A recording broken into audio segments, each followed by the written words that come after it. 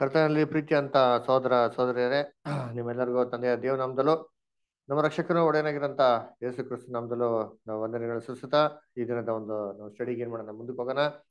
ಕರ್ತನಲ್ಲಿ ಪ್ರೀತಿ ಅಂತ ಸಹೋದರ ಸಹೋದರಿಯರೇ, ಕಳೆದ ಒಂದು ವಾರಗಳಲ್ಲಿ ಅನೇಕ ಒಂದು ಪಾಠ ನಾವೇನ್ ಮಾಡಿದ್ರಿ, ಸತ್ಯವೇದ ಮುಖಾಂತರ ನೋಡ್ತಾ ಬಂದ್ರಿ. ಇವತ್ತು ನಾವೇನಪ್ಪ ನೋಡೋಣ ಅಂತಂದ್ರೆ, ಆದಿಕಾಂಡ ಮತ್ತೆ ಪ್ರಕಟಣೆ ನಡುವೆ ಇರುವಂತ ದೇವ್ರ ಯೋಜನೆ ಏನು ಅಂತ ನಾವೇನ್ ಮಾಡೋಣ, ಒಂದು ತಿಳ್ಕೊಳ್ಳೋಣ. ಅದಕ್ಕೆ ಸತ್ಯವೇದಲ್ಲಿ ನೋಡೋಣ ಅಂತಂದ್ರೆ 66 ಪುಸ್ತಕಗಳೇನಾಗಿದೆ ಅಲ್ಲಿ ನಾವು ಇರೋದ್ ನೋಡ್ತೀರಿ. ಈ 66 ಪುಸ್ತಕದಲ್ಲಿ ಮೊದಲನೇ ಪುಸ್ತಕ ಅಂದ್ರೆ ಪ್ರಕಟಣೆ. ಯಾವ್ದು ಮೊದಲನೇ ಪುಸ್ತಕ? ಏನಪ್ಪಾ ಏನೋ ತಪ್ಪಾಗಿ ಹೇಳಿದ್ರೆ ಕರೆಕ್ಷನ್ ಮಾಡ್ತಾರೆ ಅಂತ ನೋಡಿದ್ರೆ ಎಲ್ಲ ಸೈಲೆಂಟ್ ಆಗವ್ರೆ. ಮೊದಲನೇ ಪುಸ್ತಕ ಆದಿಕಾಂಡ, ಓಕೆನಾ? ಸೊ ಪರೀಕ್ಷೆ ಮಾಡಕ್ಕೆ ನೋಡೋಣ ಅಂತ. ಅದಕ್ಕೆ ನಮ್ ಕೊನೆ ಪುಸ್ತಕ ಯಾವುದು ಬೈಬಲ್ ಅಲ್ಲಿ? ಪ್ರಕಟಣೆ. Very good. ಅಂದ್ರೆ ಸೊ ಆದಿಕಾಂಡದಿಂದ ಪ್ರಕಟಣೆವರೆಗೂ ಇರುವಂತ ದೇವ್ರ ಯೋಜನೆ ಏನ್ ಮಾಡೋಣ ನೋಡೋಣ. ಅಂದ್ರೆ ಅದಕ್ಕೆ ಕರ್ತನಲ್ಲಿ ಪ್ರೀತಿ ಅಂತ ಸೋದರಗಳೇ, ಆದಿಕಾಂಡದಲ್ಲಿ ದೇವರು ಭೂಲೋಕ ಸ್ಥಾಪನೆ ಮಾಡಿದಂತ ರಾಜ್ಯ ಇತ್ತು, ಅದೇಗಿತ್ತು, ಅದು ನಾಶನ ಆಗಿದ್ಮೇಲೆ ಯಾವ ತರ ಆಯ್ತು ಅಂತ ಬಿಟ್ಟು ಕೊಟ್ಟಿದ್ದಾರೆ. ಅದೇ ತರ ಪ್ರಕಟಣೆ ಪುಸ್ತಕದಲ್ಲಿ ಈ ತಿರುಗಿ ಕಳೆದುಕೊಂಡಂತ ರಾಜ್ಯವನ್ನು ದೇವರು ಯಾವ ತರ ಪುನಃ ಭೂಲೋಕದಲ್ಲಿ ಸ್ಥಾಪನೆ ಮಾಡ್ತಾರೆ ಅಂತ ಬಿಟ್ಟು ನಮ್ಗೆ ಏನಾಗಿದೆ ಸತ್ಯವೇದದಲ್ಲಿ ಕೊಟ್ಟಿರೋದು ನಾವು ನೋಡ್ತೀರಿ. ಅದಕ್ಕೆ ಕರ್ತನಲ್ಲಿ ಪ್ರೀತಿ ಅಂತ ಸೋದರ ಸೋದರಗಳೇ, ಆದಾಮ್ ಪಾಪ ಮಾಡಿದ ನಂತರ ದೇವ್ರು ಏನ್ ಮಾಡ್ತಾರೆ ಅಂತ ಅವ್ರನ್ನ ಈಡೇನ್ ತೋಟದ ಹೊರಗಡೆ ಏನ್ ಮಾಡ್ತಾರೆ, ಅವ್ರನ್ನ ಕಳಿಸ್ತಾರೆ. ಆದಾಮ್ ಮತ್ತೆ ಏವಳನ್ನ ಇನ್ನು ನಿಮಿತ್ತವಾಗಿ ಭೂಮಿ ಶಪಿಸಲ್ಪಟ್ಟಿದೆ, ಅದು ಮುಳ್ಳು ಕಳೆಗಳನ್ನ ತರ್ತದೆ, ನಿನ್ ಜೀವಮಾನವೆಲ್ಲ ದೇವ್ರು ಸುರಿಸಿ ಏನ್ ಮಾಡ್ತೀಯ, ನೀನು ದುಡಿದು ತಿನ್ನುವಿ, ಆಮೇಲೆ ನೀನು ಮಣ್ಣಿಂದ ಮಾಡಲ್ಪಟ್ಟಿ ಮಣ್ಣಿಗೆ ಸೇರುವಿ ಅಂತ ಏನ್ ಮಾಡ್ತಾರೆ ದೇವ್ರು ಅಲ್ಲಿ ಹೇಳ್ತಾರೆ. ಸೊ ಆದ್ರೆ ನಾವು ಏನಪ್ಪಾ ಅಂತಂದ್ರೆ ನೋಡ್ಬೋದು ಅಂದ್ರೆ ಆದಿಕಾಂಡದಲ್ಲಿ ದೇವರು ಈ ತರ ಅವ್ರಿಗೆ ಒಂದು ಮರಣದಂಡನೆ ವಿಧಿಸಲಿಕ್ಕಿಂತ ಮುಂಚೆ ಏನಪ್ಪಾ ಮಾಡ್ತಾರೆ ಅಂದ್ರೆ ದೇವರು ಅವ್ರಿಗೊಂದು ಆಶ್ವಾಸನೆ ಕೊಡ್ತಾರೆ. ಅದರ ಆಶ್ವಾಸನೆ ಕೊಟ್ಟು ಏನ್ ಮಾಡ್ತಾರೆ ಅಂದ್ರೆ ಅವ್ರನ್ನ ಈಡೇನ್ ತೊಡ್ತಿನ ಹೊರಗಡೆ ಏನ್ ಮಾಡ್ತಾರೆ, ಕಳಿಸ್ತಾರೆ. ಅದರ ಆ ಆಶ್ವಾಸನೆ ನಾವು ಇವತ್ತು ಓದುವಂತ ಒಂದು ಪಾಠ. ಯಾವ್ದಪ್ಪ ಅದು ಅಂತಂದ್ರೆ ಆದಿಕಾಂಡದಲ್ಲಿ 3ನೇ ಅಧ್ಯಾಯ.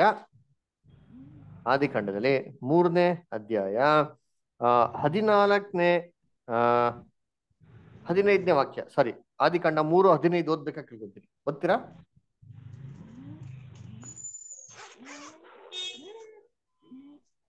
ಯಾರು ಓದ್ತೀರಾ ಸಹೋದರಿಗಳು?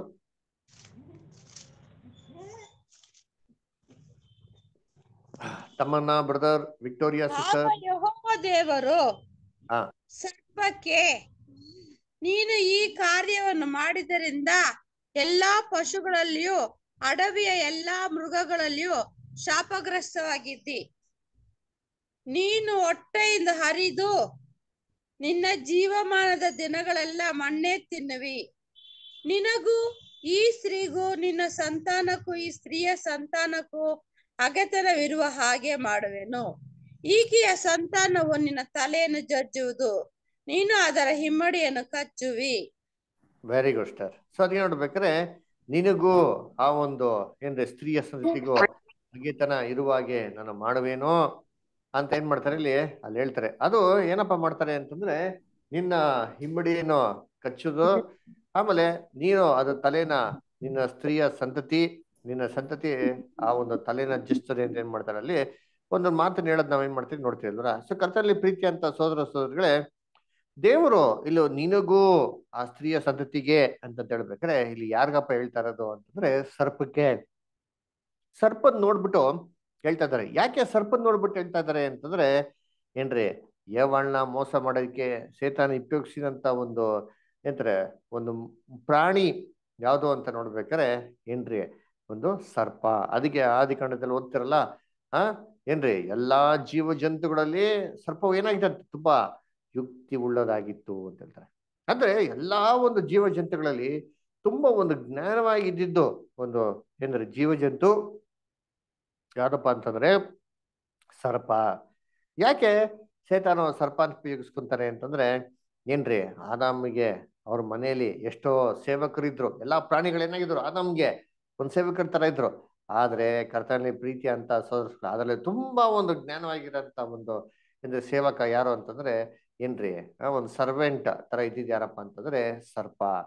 ಅದಕ್ಕೆ ಏನ್ರಿ ಇವಾಗ ಯಾರೋ ಒಬ್ರು ಮನೆಯೊಳಗಡೆ ಏನ್ ನಡೀತಾ ಇದೆ ಅಂತಂದ್ಬಿಟ್ಟು ಇನ್ಫಾರ್ಮೇಶನ್ ಇಸ್ಕೊಬೇಕಾರೆ ನಾವು ಯಾರ ಹತ್ರ ಕೇಳ್ಬೇಕಪ್ಪ ಅಂತಂದ್ರೆ ಸರ್ವೆಂಟ್ ಅಂದ್ರ. ಅದಕ್ಕೆ ಏನಾರ ಕಳ್ತನ ಆದ್ರೆ ಅಥವಾ ಏನಾರ ಒಂದ್ ಮನೇಲಿ ಏನಾರ ಪ್ರಾಬ್ಲಮ್ ಅಂತಂದ್ರೆ ಪೊಲೀಸರು ಫಸ್ಟ್ ಯಾರನ್ನ ಕರೆದು ಎಂಕ್ವೈರಿ ಮಾಡೋದಂತಂದ್ರೆ ಏನ್ರಿ ಸೇವಕರನ್ನ ಸರ್ವೆಂಟ್ಸ್ ಏನ್ ಮಾಡ್ತಾರೆ ಬಂದಿ ಅಲ್ಲಿ ಕರೆದ್ಬಿಟ್ಟು ಎಂಕ್ವೈರಿ ಮಾಡ್ತಾರೆ. ಯಾಕೆಂತಂದ್ರೆ ಸರ್ವೆಂಟ್ಸ್ಗೆ ಏನಾಗಿರ್ತಾರೆ ಅಂದ್ರೆ ಕೆಲಸ ಮಾಡೋರ್ಗೆ ಮನೇಲಿರೋಂಥ ಎಲ್ಲಾ ವಿಚಾರಗಳು ಗೊತ್ತಿರ್ತದೆ. ಅದಕ್ಕೆ ಕರ್ತನಲ್ಲಿ ಪ್ರೀತಿ ಅಂತ ಸೋದರಗಳೇ ಆದಾಮ್ ಮತ್ತೆ ಅವಳನ್ನ ವಂಚನೆ ಮಾಡ್ಬೇಕಾಗಿ ಏನಪ್ಪಾ ಸೇತಾನು ಯಾರನ್ನ ಉಪಯೋಗಿಸ್ಕೊಂತಾನೆ ಅಂತಂದ್ರೆ ಏನ್ರಿ ಅವನು ಉಪಯೋಗಿಸ್ಕೊಂಡಂತ ಒಂದು ಜೀವ ಜಂತು ಅಂದ್ರೆ ಸರ್ಪ. ಯಾಕೆ ಅದು ಹೆಂಗಿತ್ತಂತೆ ಎಲ್ಲಾ ಒಂದು ಮೃಗಗಳಲ್ಲಿ ತುಂಬಾ ಜೀವ ಜಂತುಗಳಲ್ಲಿ ತುಂಬಾ ಯುಕ್ತಿ ಉಳ್ಳದಾಗಿತ್ತು ಅಂತ ಹೇಳ್ತಾರೆ ಅಲ್ರ. ಅದಕ್ಕೆ ಸೇತಾನ ಎಂತವನು ಅಂತಂದ್ರೆ ತುಂಬಾ ಜ್ಞಾನವಂತನು ಅಲ್ವರ. ಸೊ ಅದಕ್ಕೆ ದೇವರು ಸೇತಾನ ಹೆಂಗ್ ಸೃಷ್ಟಿ ಮಾಡಿದಾರೆ ಅಂತ ಓದಿ ಆದಿಕಾಂಡ ಎಜಿಕೆಲ್ 28:12 ಓದ್ತಿರಾದ್ರು. ಎಜಿಕೆಲ್ 28:12 ವಿಕ್ಟೋರಿಯಾ ಸಿಸ್ಟರ್ ಏನಿದ್ದೀರಾ ಓದ್ಬೋದಾ?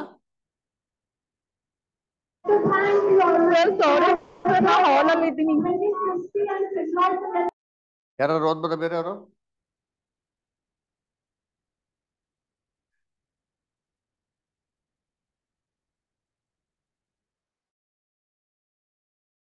ಅನಿಲ್ ಬ್ರದರ್ ಓದ್ತೀರಾ ಬ್ರದರ್? ಆಗ್ತದ? ಎಜ್ಕೆಲ 28:12 28:12 ಓಕೆ.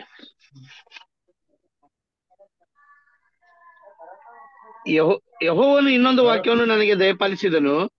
ನರಪುತ್ರನೇ, ನೀನು ತೂರಿನ ಅರಸನ ವಿಷಯದಲ್ಲಿ ಶೋಕಗೀತವನ್ನೆತ್ತು ಅವನಿಗೆ ಹೀಗೆ ನುಡಿ.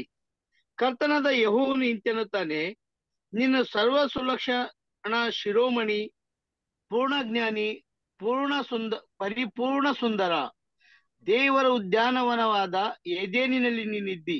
ನೋಡ್ರ ಇಲ್ಲಿ ಏನಪ್ಪ ಹೇಳ್ತಾರೆ ಅಂತಂದ್ರೆ ಏನ್ರಿ ಅಲ್ಲಿ ಲೂಸಿಫರ್ ಬಗ್ಗೆ ವಿವರಣೆ ಮಾಡ್ಬೇಕಾದ್ರೆ ಏನಪ್ಪ ಹೇಳ್ತಾರೆ ಅಂತಂದ್ರೆ ಅವನು ಪೂರ್ಣ ಜ್ಞಾನಿ ಅಲ್ವರ. ನೋಡ್ಬೇಕಾರೆ ಏನ್ರಿ ಪರಿಪೂರ್ಣ ಸುಂದರ ಅಂತ ಏನ್ ಮಾಡ್ತಾರೆ, ಸರ್ವ ಸುಲಕ್ಷಣ ಶಿರೋಮಣಿ ಅಂತ ಏನ್ ಮಾಡ್ತಾರೆ ಹೇಳ್ತಾರೆ. ಕರ್ತನಲ್ಲಿ ಪ್ರೀತಿ ಅಂತ ಸೌರಸೋದಗಳೇ. ಹಾಗಾದ್ರೆ ಬೈಬಲ್ ಪ್ರಕಾರ ಲೂಸಿಫರ್ ಏನಾಗಿಲ್ಲ ಒಂದು ಒಂದು ಪೆದ್ದು ತರ ದೇವ್ರ ಏನ್ ಮಾಡಿಲ್ಲ, ಸೃಷ್ಟಿ ಮಾಡಿಲ್ಲ. ಅದು ಮಾತ್ರ ಅಲ್ಲ, ಒಂದು ಕ್ರೂರವಾಗಿ ಈ ತರ ಚಿತ್ರ ಅಲ್ಲಿ ನೋಡಿಸ್ತಂಗ್ ಕೂಡ ಏನ್ ಮಾಡ್ಲಿಲ್ಲ, ಅವ್ನಿಗೆ ಮಾಡ್ಲಿಲ್ಲ. ತಲೆ ಮೇಲೆ 2 ಕೊಂಬಿದೆ, ಒಂದು ಬಾಲ ಇದೆ, 4 ಕೋರೆಗಳಿದೆ, ಕೈಯೆಲ್ಲ ಚೂಪಾಗಿ ಉಗುರುಗಳಿದೆ, ಕಪ್ಪಗಿದಾನೆ, ಬಾಯಿನಲ್ಲಿ ಬೆಂಕಿ ಬರ್ತದೆ, ಕಣ್ಣು ಕೆಂಪಗಿದೆ. ಇವೆಲ್ಲ ಬಂದ್ಬಿಟ್ಟು ಮನುಷ್ಯನ ಒಂದು ಇಮ್ಯಾಜಿನೇಷನ್. ಸತ್ಯವೇದ ಏನಪ್ಪ ಹೇಳ್ತಾನೆ ಅಂತಂದ್ರೆ ಸರ್ವ ಸುಲಕ್ಷಣ ಶಿರೋಮಣಿ, ಪೂರ್ಣ ಜ್ಞಾನಿ, ಪರಿಪೂರ್ಣ ಸುಂದರ ಅಂತ ಏನ್ ಮಾಡ್ತಾರೆ ಅಲ್ಲಿ ಹೇಳ್ತಾರೆ. ಕರ್ತನಲ್ಲಿ ಪ್ರೀತಿ ಅಂತ ಸ್ವರಲ್ಲ. ಅದಕ್ಕೆ ಅವನೇ ಒಂದು ಜ್ಞಾನಿಯಾಗಿರೋದ್ರಿಂದ ಏನಪ್ಪಾ ಮಾಡ್ತಾನೆ ಅಂತಂದ್ರೆ ಒಂದು ಸರ್ಪನ ಆಯ್ಕೆ ಮಾಡ್ತಾನೆ. ಯಾಕೆ ಅಂತಂದ್ರೆ ಸರ್ಪ ಎಲ್ಲಾ ಜೀವ ಜಂತುಗಳಲ್ಲಿ ತುಂಬಾ ಯುಕ್ತಿ ಉಳ್ಳದಾಗಿತ್ತು ಅಂತ ಅಲ್ಲರ. ಅದಕ್ಕೆ ಲೂಸಿಫರ್ ಅದೇ ಪದದ ಅರ್ಥ ಏನು ಅಂತ ನಾವು ಕಳೆದ ಕ್ಲಾಸಲ್ಲಿ ಕೂಡ ನೋಡಿದ್ವಿ. ಏನಪ್ಪ ಅದ ಅರ್ಥ ಅಂತಂದ್ರೆ ಉದಯ ಸೂಚಕ ನಕ್ಷತ್ರ ಅಲ್ವರ. ಅಂದ್ರೆ ಬೈಬಲ್ ಅಲ್ಲಿ ಮತ್ತೊಬ್ರು ಯಾರಪ್ಪ ಉದಯ ಸೂಚಕ ನಕ್ಷತ್ರ ಅಂತಂದ್ರೆ ನಮ್ಮ ಕರ್ತನಾಗಿರಂತ ಯೇಸು ಕ್ರಿಸ್ತನು. ಪ್ರಕಟಣೆ 22:16 ಬರ್ತದೆ. ಹಂಗಾರೆ ಇಬ್ರು ಉದಯ ಸೂಚಕ ನಕ್ಷತ್ರಗಳು ಒಟ್ಟಿಗಿದ್ರ ಅಂತ ನೋಡಿದ್ರೆ ಯೋಬು 38:6 ಮತ್ತು 7 ಏನಂತಂದ್ರೆ ಇಬ್ರು ಒಟ್ಟಿಗಿದ್ದು ಭೂಮಿಗೆ ಏನ್ ಮಾಡೋದಂತೆ, ಸಂತೋಷದಿಂದ ಅಸ್ಥಿಬರ ಹಾಕಿದ್ರು ಅಂತ ಹೇಳ್ತಾರೆ. ಅಂದ್ರೆ ಭೂಮಿಗೆ ಅಸ್ಥಿಬರ ಹಾಕ್ಬೇಕಾರೆ ಆದಾಮನ ಏನ್ರಿ ಸೃಷ್ಟಿ ಮಾಡ್ಬೇಕಾದ್ರೆ ತನ್ನ ಸ್ವರೂಪದಲ್ಲಿ ಅವಾಗ ಯಾರಪ್ಪ ಇದ್ರು ಈಡೇನ್ ತೋಡ್ತಾರೆ, ನಮ್ಮ ರಕ್ಷಕನಾಗಿರಂತ ಯೇಸು ಕ್ರಿಸ್ತು, ಪ್ರಕಾಶವುಳ್ಳ ಉದಯ ಸೂಚಕ ನಕ್ಷತ್ರ. ಅದು ಮಾತ್ರ ಅಲ್ಲ ಏನ್ರಿ ಲೂಸಿಫರ್ ಇನ್ನೊಂದು ಉದಯ ಸೂಚಕ ನಕ್ಷತ್ರ ಏನಾಗಿದ್ರಂತೆ ಇದ್ರು ಅಂತ ಹೇಳ್ತಾರೆ ಅಲ್ವರ. ಸರಿ, ಹಂಗಾರೆ ಲೂಸಿಫರ್ಗೆ ಏನಪ್ಪಾ ಮಾಡಿದ್ರು ದೇವ್ರು ಅಂತ ನೋಡಿದ್ರೆ ಆದಾಮನ ಸೃಷ್ಟಿ ಮಾಡ್ಬಿಟ್ಟು ಆದಿಕಾಂಡ 1:26 ಹೇಳ್ತೀವಿ ಭೂಲೋಕದ ಸರ್ವ ಅಧಿಕಾರ ಯಾರಿಗಪ್ಪ ಕೊಟ್ರು ಅಂದ್ರೆ ಆದಾಮ ಕೊಟ್ರು. ಈ ಭೂಲೋಕಕ್ಕೆ ಆದಾಮನ್ನ ರಾಜನಾಗೆ ಮಾಡಿದ್ರು. ರಾಜನಾಗೆ ಮಾಡ್ಬಿಟ್ಟು ಏವಾಳ್ನ ರಾಣಿಯಾಗೆ ಮಾಡ್ಬಿಟ್ಟು ಈ ಒಂದು ಭೂಲೋಕದ ಒಂದು ಸಾಮ್ರಾಜ್ಯದ ಮೇಲೆ ಲೂಸಿಫರ್ನ ದೇವರು ಏನಪ್ಪಾ ಮಾಡಿದ್ರು ಅಂದ್ರೆ ಉದಯ ಸೂಚಕ ನಕ್ಷತ್ರ ಏನಪ್ಪಾ ಮಾಡಿದ್ರೆ ಕಾವಲು ಕಾಯುವಂತ ದೂತಂತ್ರ ಏನ್ ಮಾಡಿದ್ರು ಅಲ್ಲಿ ಭೂಲೋಕದಲ್ಲಿ ಬಿಟ್ರು. ನೋಡಿ ಓದನ ಆದಿಕಾಂಡ ಅಂತೀನಿ ಎಜಿಕೆಲ್ 28:14 ಓದಿ. ಎಜಿಕೆಲ್ 28:14 ಓದಿ. ನೀನು ರೆಕ್ಕೆ ತೆರೆದು ನೇಳು ಕೊಡುವ ಕೆರೂಬಿಯಾಗಿದೆ, ನಾನು ನೋಡ್ರಾ ನಿನ್ನನ್ನು ರೆಕ್ಕೆ ದೇವರ ತೆರೆದು ಪರಿಶುದ್ಧ ನೆರಳು ಕೊಡುವಂತ ಕಿರುಬು. ರೆಕ್ಕೆ ತೆರೆದು ಒಂದು ಕಿರುಬು ಅಂತಂದ್ರೆ ಏನ್ರಿ, ಅಲ್ಲಿ ನೋಡ್ಬೇಕಾರೆ ಕರ್ತನಲ್ಲಿ ಪ್ರೀತಿ ಅಂತ ಸೋದರ ಸೋದರಿಗಳೇ, ಏನಪ್ಪ ರೆಕ್ಕೆ ತೆರೆದು ನೆರಳು ಕೊಡುವಂತ ಕಿರುಬು ಅಂತಂದ್ರೆ ಆ ಒಂದು ಪ್ರೊಟೆಕ್ಷನ್ ಕೊಡಂತ ಒಂದು ಏಂಜಲ್, ಗಾರ್ಡಿಯನ್ ಏಂಜಲ್ ಏನಾಗಿದ್ರಂತೆ ಅವರು ಆಗಿದ್ರು ಅಂತ ಏನ್ ಮಾಡ್ತಾರೆ ಅಲ್ಲಿ ಹೇಳ್ತಾರೆ. ಅದಕ್ಕೆ ಕರ್ತನಲ್ಲಿ ಪ್ರೀತಿ ಅಂತ ಸೋದರ ಸೋದರಿಗಳೇ ಏನ್ರಿ, ಹಂಗಾರೆ ಒಂದು ರಕ್ಷಣೆ ಕೊಡುವಂತ ಒಂದು ದೂತನ್ ತರ ಏನಪ್ಪ ಮಾಡಿದ್ರು ಅಂತಂತಂದ್ರೆ ಏನ್ರಿ, ನಾವೊಂದು ಲೂಸಿಫರ್ನ ಮಾಡಿದ್ರು. ಯಾರ ಮೇಲೆ? ಆದಾಮ್ ಮತ್ತೆ ಹವ್ವಾಳ ಮೇಲೆ. ಅದರ ಅವ್ರಿಗೆ ರೆಕ್ಕೆ ತೆರೆದು ಕಾಪಾಡುವಂತ ಒಬ್ಬ ಕೆರೂಬ್ ತರ ಮಾಡಿದ್ರು. ಆದ್ರೆ ಈ ಒಂದು ಸ್ಥಾನನ ಆ ಒಂದು ಉದಯ ಸೂಚಕ ನಕ್ಷತ್ರನಿಗೆ ಕೊಡ್ಬೇಕಾದ್ರೆ ಅವರು ದೇವರ ಒಂದು ಚಿತ್ತಾನ ಮಿಸ್ಅಂಡರ್ಸ್ಟ್ಯಾಂಡ್ ಮಾಡ್ಕೊಂಡ್ಬಿಟ್ರು, ತಪ್ಪಾದ ರೀತಿಯಲ್ಲಿ ಅರ್ಥ ಮಾಡ್ಕೊಂಡ್ಬಿಟ್ರು. ನಾನು ಏನ್ರಿ ಉದಯ ಸೂಚಕ ನಕ್ಷತ್ರ, ಏನ್ರಿ ಪ್ರಕಾಶವುಳ್ಳ ಉದಯ ಸೂಚಕ ನಕ್ಷತ್ರದ ನಂತರ ನಾನೇ ಉದಯ ಸೂಚಕ ನಕ್ಷತ್ರ ಅಂತ ಉನ್ನತವಾದ ಸ್ಥಾನದಲ್ಲಿ ನಾನು ಇದ್ದೀನಿ. ನನ್ನನ್ನ ಭೂಲೋಕದಲ್ಲಿ ಅಧಿಕಾರಿಯನ್ನಾಗಿ ಮಾಡೋದ್ ಬಿಟ್ಟುಬಿಟ್ಟು ಇವಾಗ ತಾನೇ ಸೃಷ್ಟಿ ಮಾಡಿದಂತ ಆದಾಮ್ ಮತ್ತೆ ಹವ್ವಾಳನ್ನ ಆ ಅಧಿಕಾರ ಕೊಟ್ಟಿ ಅವ್ರನ್ನ ರಾಜನ್ ತರ ಮಾಡಿ, ರಾಣಿ ತರ ಮಾಡಿ ಅವ್ರ ಮೇಲೆ ನನ್ನನ್ನ ಸೇವಕನಾಗಿ ಇಟ್ಬಿಟ್ರಲ್ಲ ಅಂತಂದ್ಬಿಟ್ಟು ದೇವಚಿತ್ತನ ತಪ್ಪಾದ ರೀತಿಯಲ್ಲಿ ಲೂಸಿಫರ್ ಏನ್ ಮಾಡ್ದ, ಅರ್ಥ ಮಾಡ್ಕೊಂಡ. ಅವಾಗೆ ಅವನ ಮನಸ್ಸಲ್ಲಿ ದೇವ್ರ ಬಗ್ಗೆ ಇಲ್ಲದ ಆಲೋಚನೆಗಳನ್ನ ಅವನು ಕಲ್ಪನೆ ಮಾಡ್ಕೊಂಡು ಏನ್ರಿ, ನಾನು ಪರಾತ್ಪರನಿಗೆ ವಿರುದ್ಧವಾಗಿ ಏರುವೇನೋ, ನನ್ನ ಸಿಂಹಾಸನವನ್ನು ಏನ್ ಮಾಡ್ತೀನಿ ಏನ್ರಿ ಉದಯ ಸೂಚಕ ನಕ್ಷತ್ರಗಳಿಗಿಂತ ಮೇಲೆ ಏನ್ ಮಾಡ್ತೀನಿ, ಉನ್ನತನಿಗೆ ಸರಿ ಸಮಾನಾಗ್ತೀನಿ ಅಂತ ಥಿಂಕ್ ಮಾಡ್ತಾನೆ. ಏಷ್ಯಾ 14:13 ಮತ್ತು 14 ಹೇಳ್ದಾಗೆ. ಅದ್ರ ಇದೇಗೆ ಅಂತಂದ್ರೆ, ಇಮ್ಯಾಜಿನ್ ಮಾಡಿ, ನಾವು ಒಂದು ಕಂಪನಿಗೆ ಮ್ಯಾನೇಜರ್ ಆಗಿದ್ದೀರಿ ಅಂತ. ಆ ಕಂಪನಿಯಲ್ಲಿ ಮ್ಯಾನೇಜರ್ ಆಗಿರ್ಬೇಕಾದ್ರೆ ಸಡನ್ ಆಗಿ ನಮ್ಮ ಬಾಸ್ ಬಂದ್ಬಿಟ್ಟು, ನೀವು ಮ್ಯಾನೇಜರ್ ಅಲ್ಲಪ್ಪ, ನಾಳೆಯಿಂದ ಬಂದ್ಬಿಟ್ಟು ನೀನು ವಾಚ್ಮ್ಯಾನ್ ತರ ಕೆಲಸ ಮಾಡ್ಬೇಕು ಅಂದ್ರೆ ನಮ್ಗೆ ಹೆಂಗಿರ್ತದೆ. ದಿನನಿತ್ಯ ನಮ್ಮ ಬಾಸ್ ಹೋಗ್ತಾ ಬರ್ತಾ ಇರ್ಬೇಕಾದ್ರೆ ಮನ್ಸಲ್ಲಿ ಎಲ್ಲ ಕೆಟ್ಟ ಆಲೋಚನೆಗಳು ಬರ್ತದೆ ಅಲ್ರ. ಯಾವ ತರ ಕೆಟ್ಟ ಆಲೋಚನೆಗಳು, ಹೆಂಗಾರ ನಮ್ಮ ಬಾಸ್ಗೆ ಏನೋ ಮಾಡ್ಬೇಕು ಅಂತಂದ್ಬಿಟ್ಟು ಅಲ್ರ. ಹಿಂಗ್ ನನ್ನ ಉನ್ನತವಾದ ಸ್ಥಾನದಲ್ಲಿರೋನ್ನ ಕೆಡಬಿಟ್ಟಲ್ಲ ಅಂದ್ಬಿಟ್ಟು ಇದೇ ರೀತಿ ಕರ್ತನಲ್ಲಿ ಪ್ರೀತಿ ಅಂತ ಸೋದರ ಸೋದರಿಗಳೇ ಲೂಸಿಫರ್ಗೂ ಬಂದು ಏವಳ್ನ ವಂಚನೆ ಮಾಡ್ಬೇಕು ಅಂತ ಏನ್ ಮಾಡ್ದ, ಪ್ಲಾನ್ ಮಾಡ್ದ. ಅದಕ್ಕೆ ಏವಳ್ನ ಹೆಂಗಪ್ಪ ವಂಚಿಸ್ತಾ ಅಂತಂದ್ರೆ ಏನ್ರಿ, ತಿನ್ಬಾರ್ದಾಗಿರಂತ ಹಣ್ಣನ್ನ ಸರ್ಪದ ಮುಖಾಂತರ ತಿನ್ನೋ ರೀತಿಲಿ ಏನ್ ಮಾಡಿದಾನೆ, ಅಲ್ಲಿ ಮಾಡಿತಾನೆ. ಅದರ ಯಾವಾಗ ತಿನ್ಬಾರ್ದಂತ ಹಣ್ಣ ಏನ್ರಿ ಅಲ್ಲಿ ಸರ್ಪದ ಮುಖಾಂತರ ತಿಂದಿರ್ತದೋ ಆವಾಗ ಏವಾಳ ಮನಸ್ಸಲ್ಲಿ ಒಂದು ಪ್ರಶ್ನೆ ಬಂದಿರ್ತದೆ. ಕರ್ತನಲ್ಲಿ ಪ್ರೀತಿ ಅಂತ ಸೋದರಗಳೇ, ಇದೇ ಈಡೇನ್ ತೋಟದಲ್ಲಿ ಅಥವಾ ಇದೇ ಭೂಲೋಕದಲ್ಲಿ ಬಂತ ಮೊದಲನೇ ಪ್ರಶ್ನೆ ಅಲ್ರ. ಏನ್ ಪ್ರಶ್ನೆ ಬಂದಿರ್ತಾರೆ ಅಂತಂದ್ರೆ, ಇದೇನಿದು ಸರ್ಪ ಹಣ್ಣ ತಿಂತಾ ಇದೆ, ತಿಂದು ಬದುಕೇ ಇದೆಯಲ್ಲ ಅಂತ ಒಂದು ಪ್ರಶ್ನೆ ಬಂದವಾಗ ಅವಾಗ ಏನ್ರಿ ಶೇತಾನ್ ಏನು ಉತ್ತರ ಕೊಟ್ಟಿರ್ತಾನೆ ಅಂತಂದ್ರೆ, ಓ ದೇವ್ರು ಹಣ್ಣ ತಿನ್ಬಾರ್ದು ಅಂತ ಹೇಳಿದ್ ನಿಜವೋ ಅಲ್ವರ, ನಿಜವೋ ಅಂತ ಏನ್ ಮಾಡ್ತಾನೆ, ಒಂದು ಪ್ರಶ್ನೆ ಆಗ್ತಾನೆ ಅಲ್ವರ. ಅದಕ್ಕೆ ಯಾಕೆ ತಿನ್ಬಾರ್ದು ಅಂತ ನಮ್ಗೆ ಹೇಳಿದ್ರು ದೇವ್ರು ಅಂತ ಅಂದ್ಬಿಟ್ಟು ಯಾವಳ ಮನ್ಸಲ್ಲಿ ಏನಾಗಿರ್ತಾರೆ, ಒಂದು ಪ್ರಶ್ನೆ ಬಂದಿರ್ತಾರೆ ಅಲ್ವರ. ಓ ಹಂಗ ನಾವು ತಿಂದ್ರೆ ಸಾಯ್ತೀರಾ ಅಂತ ಇನ್ನೊಂದು ಪ್ರಶ್ನೆ ಏನಾಗಿರ್ತದೆ ಬಂದಿರ್ತಾರೆ ಯಾವಳ ಮನ್ಸಲ್ಲಿ. ಅವಾಗ ಶೇತಾನನು ಉತ್ತರ ಕೊಟ್ಟಿರ್ತಾನೆ, ನೀನು ಹೇಗೂ ಸಾಯುವುದಿಲ್ಲ ಅಂತ ಏನಾಗಿರ್ತಾನೆ, ಆ ಉತ್ತರ ಕೊಟ್ಟಿರ್ತಾನೆ ಅಲ್ವರ. ಹಂಗಾರೆ ದೇವ್ರು ಏನಕ್ಕಪ್ಪ ತಿನ್ಬೇಡ ಅಂತ ಹೇಳಿದ್ರು ಅಂತ ಒಂದು ಪ್ರಶ್ನೆ ಬಂದಾಗ ಲೂಸಿಫರ್ ಹೇಳ್ತಾನೆ, ಅಯ್ಯೋ ನೀವು ತಿಂದ್ರೆ ದೇವ್ರುಗಳ ತರ ಆಗೋಳ್ತೀರ ಅಂದ್ಬಿಟ್ಟೇನ್ರಿ, ದೇವ್ರಿಗೆ ಭಯ ಅಂತಂದ್ಬಿಟ್ಟು. ಕರ್ತನಲ್ಲಿ ಪ್ರೀತಿ ಅಂತ ಸೋದರ ಸೋದರಿಗಳೇ, ಈ ರೀತಿ ಆಲೋಚನೆಗಳೆಲ್ಲ ಏನಾಗಿರ್ತಾರೆ, ಪ್ರಶ್ನೆಗೆ ಉತ್ತರಗೆ ಪ್ರಶ್ನೆ ಏನಾಗಿರ್ತಾರೆ ಅಲ್ಲಿ ಬಂದಿರ್ತಾರೆ ಅದರ. ಅದಕ್ಕೆ ಅಲ್ಲಿ ಸತ್ಯವೇದದಲ್ಲಿ ಸರ್ಪ ಬಂದು ಯಾವಳ ಹತ್ರ ಮಾತಾಡ್ತು ಅಂತ ಕೊಟ್ಟಿದೆ. ಅದರ ಮಾತಾಡ್ತಾ ಅಂತಂದ್ರೆ ಮಾತಾಡಿಲ್ಲ, ಮಾಡಂತ ಕಾರ್ಯಗಳು ಏವಾಳಿಗೆ ಮಾತಿನ ರೀತಿಯಲ್ಲಿ ಇತ್ತು. ಅದೇ ಇಂಗ್ಲಿಷ್ ಹೇಳ್ತಾರೆ ಗೊತ್ತಾ, action speaks louder than voice ಅಂತ. ಅಲ್ರ ನೋಡಿ, ಇವಾಗ ಟ್ರಾಫಿಕ್ ಪೊಲೀಸು ಹಿಂಗ್ ಕೈ ನೋಡ್ಸಿದ್ರೆ ಏನಪ್ಪ ಮೀನಿಂಗು ಅಂದ್ರೆ ಏನ್ ಮಾಡಬೇಕು, ಸ್ಟಾಪ್ ಮಾಡ್ಬೇಕು ಅಂತ. ನಿಲ್ಲಿಸು. ಬಾಯ್ ಬಿಟ್ಟು ಹೇಳಂತ ಅವಶ್ಯಕತೆನೇ ಇಲ್ಲ. ಹಿಂಗ್ ಕೈ ನೋಡ್ಸಿ ಹಿಂಗ್ ಹೋಗಿ ಅಂತಂದ್ರೆ ಮೀನಿಂಗು ಒಟ್ಟೋಗಿ ಮೂವ್ ಮಾಡಿ ಅಂತ ಅರ್ಥ. Action speaks louder than voice. ಅದಕ್ಕೆ ಕರ್ತನಲ್ಲಿ ಪ್ರೀತಿ ಅಂತ ಸೊರಳೆ ಇದೇ ರೀತಿ ಶೇತಾನ ಏನಪ್ಪಾ ಮಾಡ್ದಾನೆ, ಈಡನ್ ತೋಟದಲ್ಲಿ ಕಾರ್ಯಗಳ ಮುಖಾಂತರ ಏವಳ ಏನ್ ಮಾಡಿ ಮಾತಾಡಿ ವಂಚನೆಗೆ ಏನ್ ಮಾಡ್ದ, ಒಳಗ್ ಮಾಡ್ದ. ಅದಕ್ಕೆ ನೋಡ್ಬೇಕಾದ್ರೆ ಕರ್ತನಲ್ಲಿ ಪ್ರೀತಿ ಅಂತ ಸೊರಗಳೇ, ಇದೇ ಬೈಬಲ್ ಅಂತ ಮೊದಲನೇ ಪ್ರಶ್ನೆ ಅಲ್ರ. ಈ ಪ್ರಶ್ನೆ ಯಾರಿಂದ ಬಂತು ಅಂದ್ರೆ ಸರ್ಪದಿಂದ ಬಂತು. ಅದಕ್ಕೆ ಇವತ್ತು ಕೂಡ ಪ್ರಶ್ನೆಯ ಒಂದು ಚಿಹ್ನೆ ಕ್ವಶನ್ ಮಾರ್ಕ್ ಅಂತ ಹಾಕ್ಬೇಕು. ಹೇಗೆ ಹಾಕ್ತಿರಿ, ಸರ್ಪದ ಹೆಡೆ ತರ ಹಾಕ್ತಿರಿ. ಯಾಕೆ ಅಂದ್ರೆ ಪ್ರಶ್ನೆ ಬಂದಿದ್ದೆ ಯಾರ ಮುಖಾಂತರ, ಸರ್ಪದಿಂದ. ಅದಕ್ಕೆ ದೇವರೇನಪ್ಪ ಮಾಡ್ತಾರೆ, ಈಡೇನ್ ತೋಟದಿಂದ ಹೊರಗಡೆ ಕಳಿಸ್ಬಿಡ್ತಾರೆ.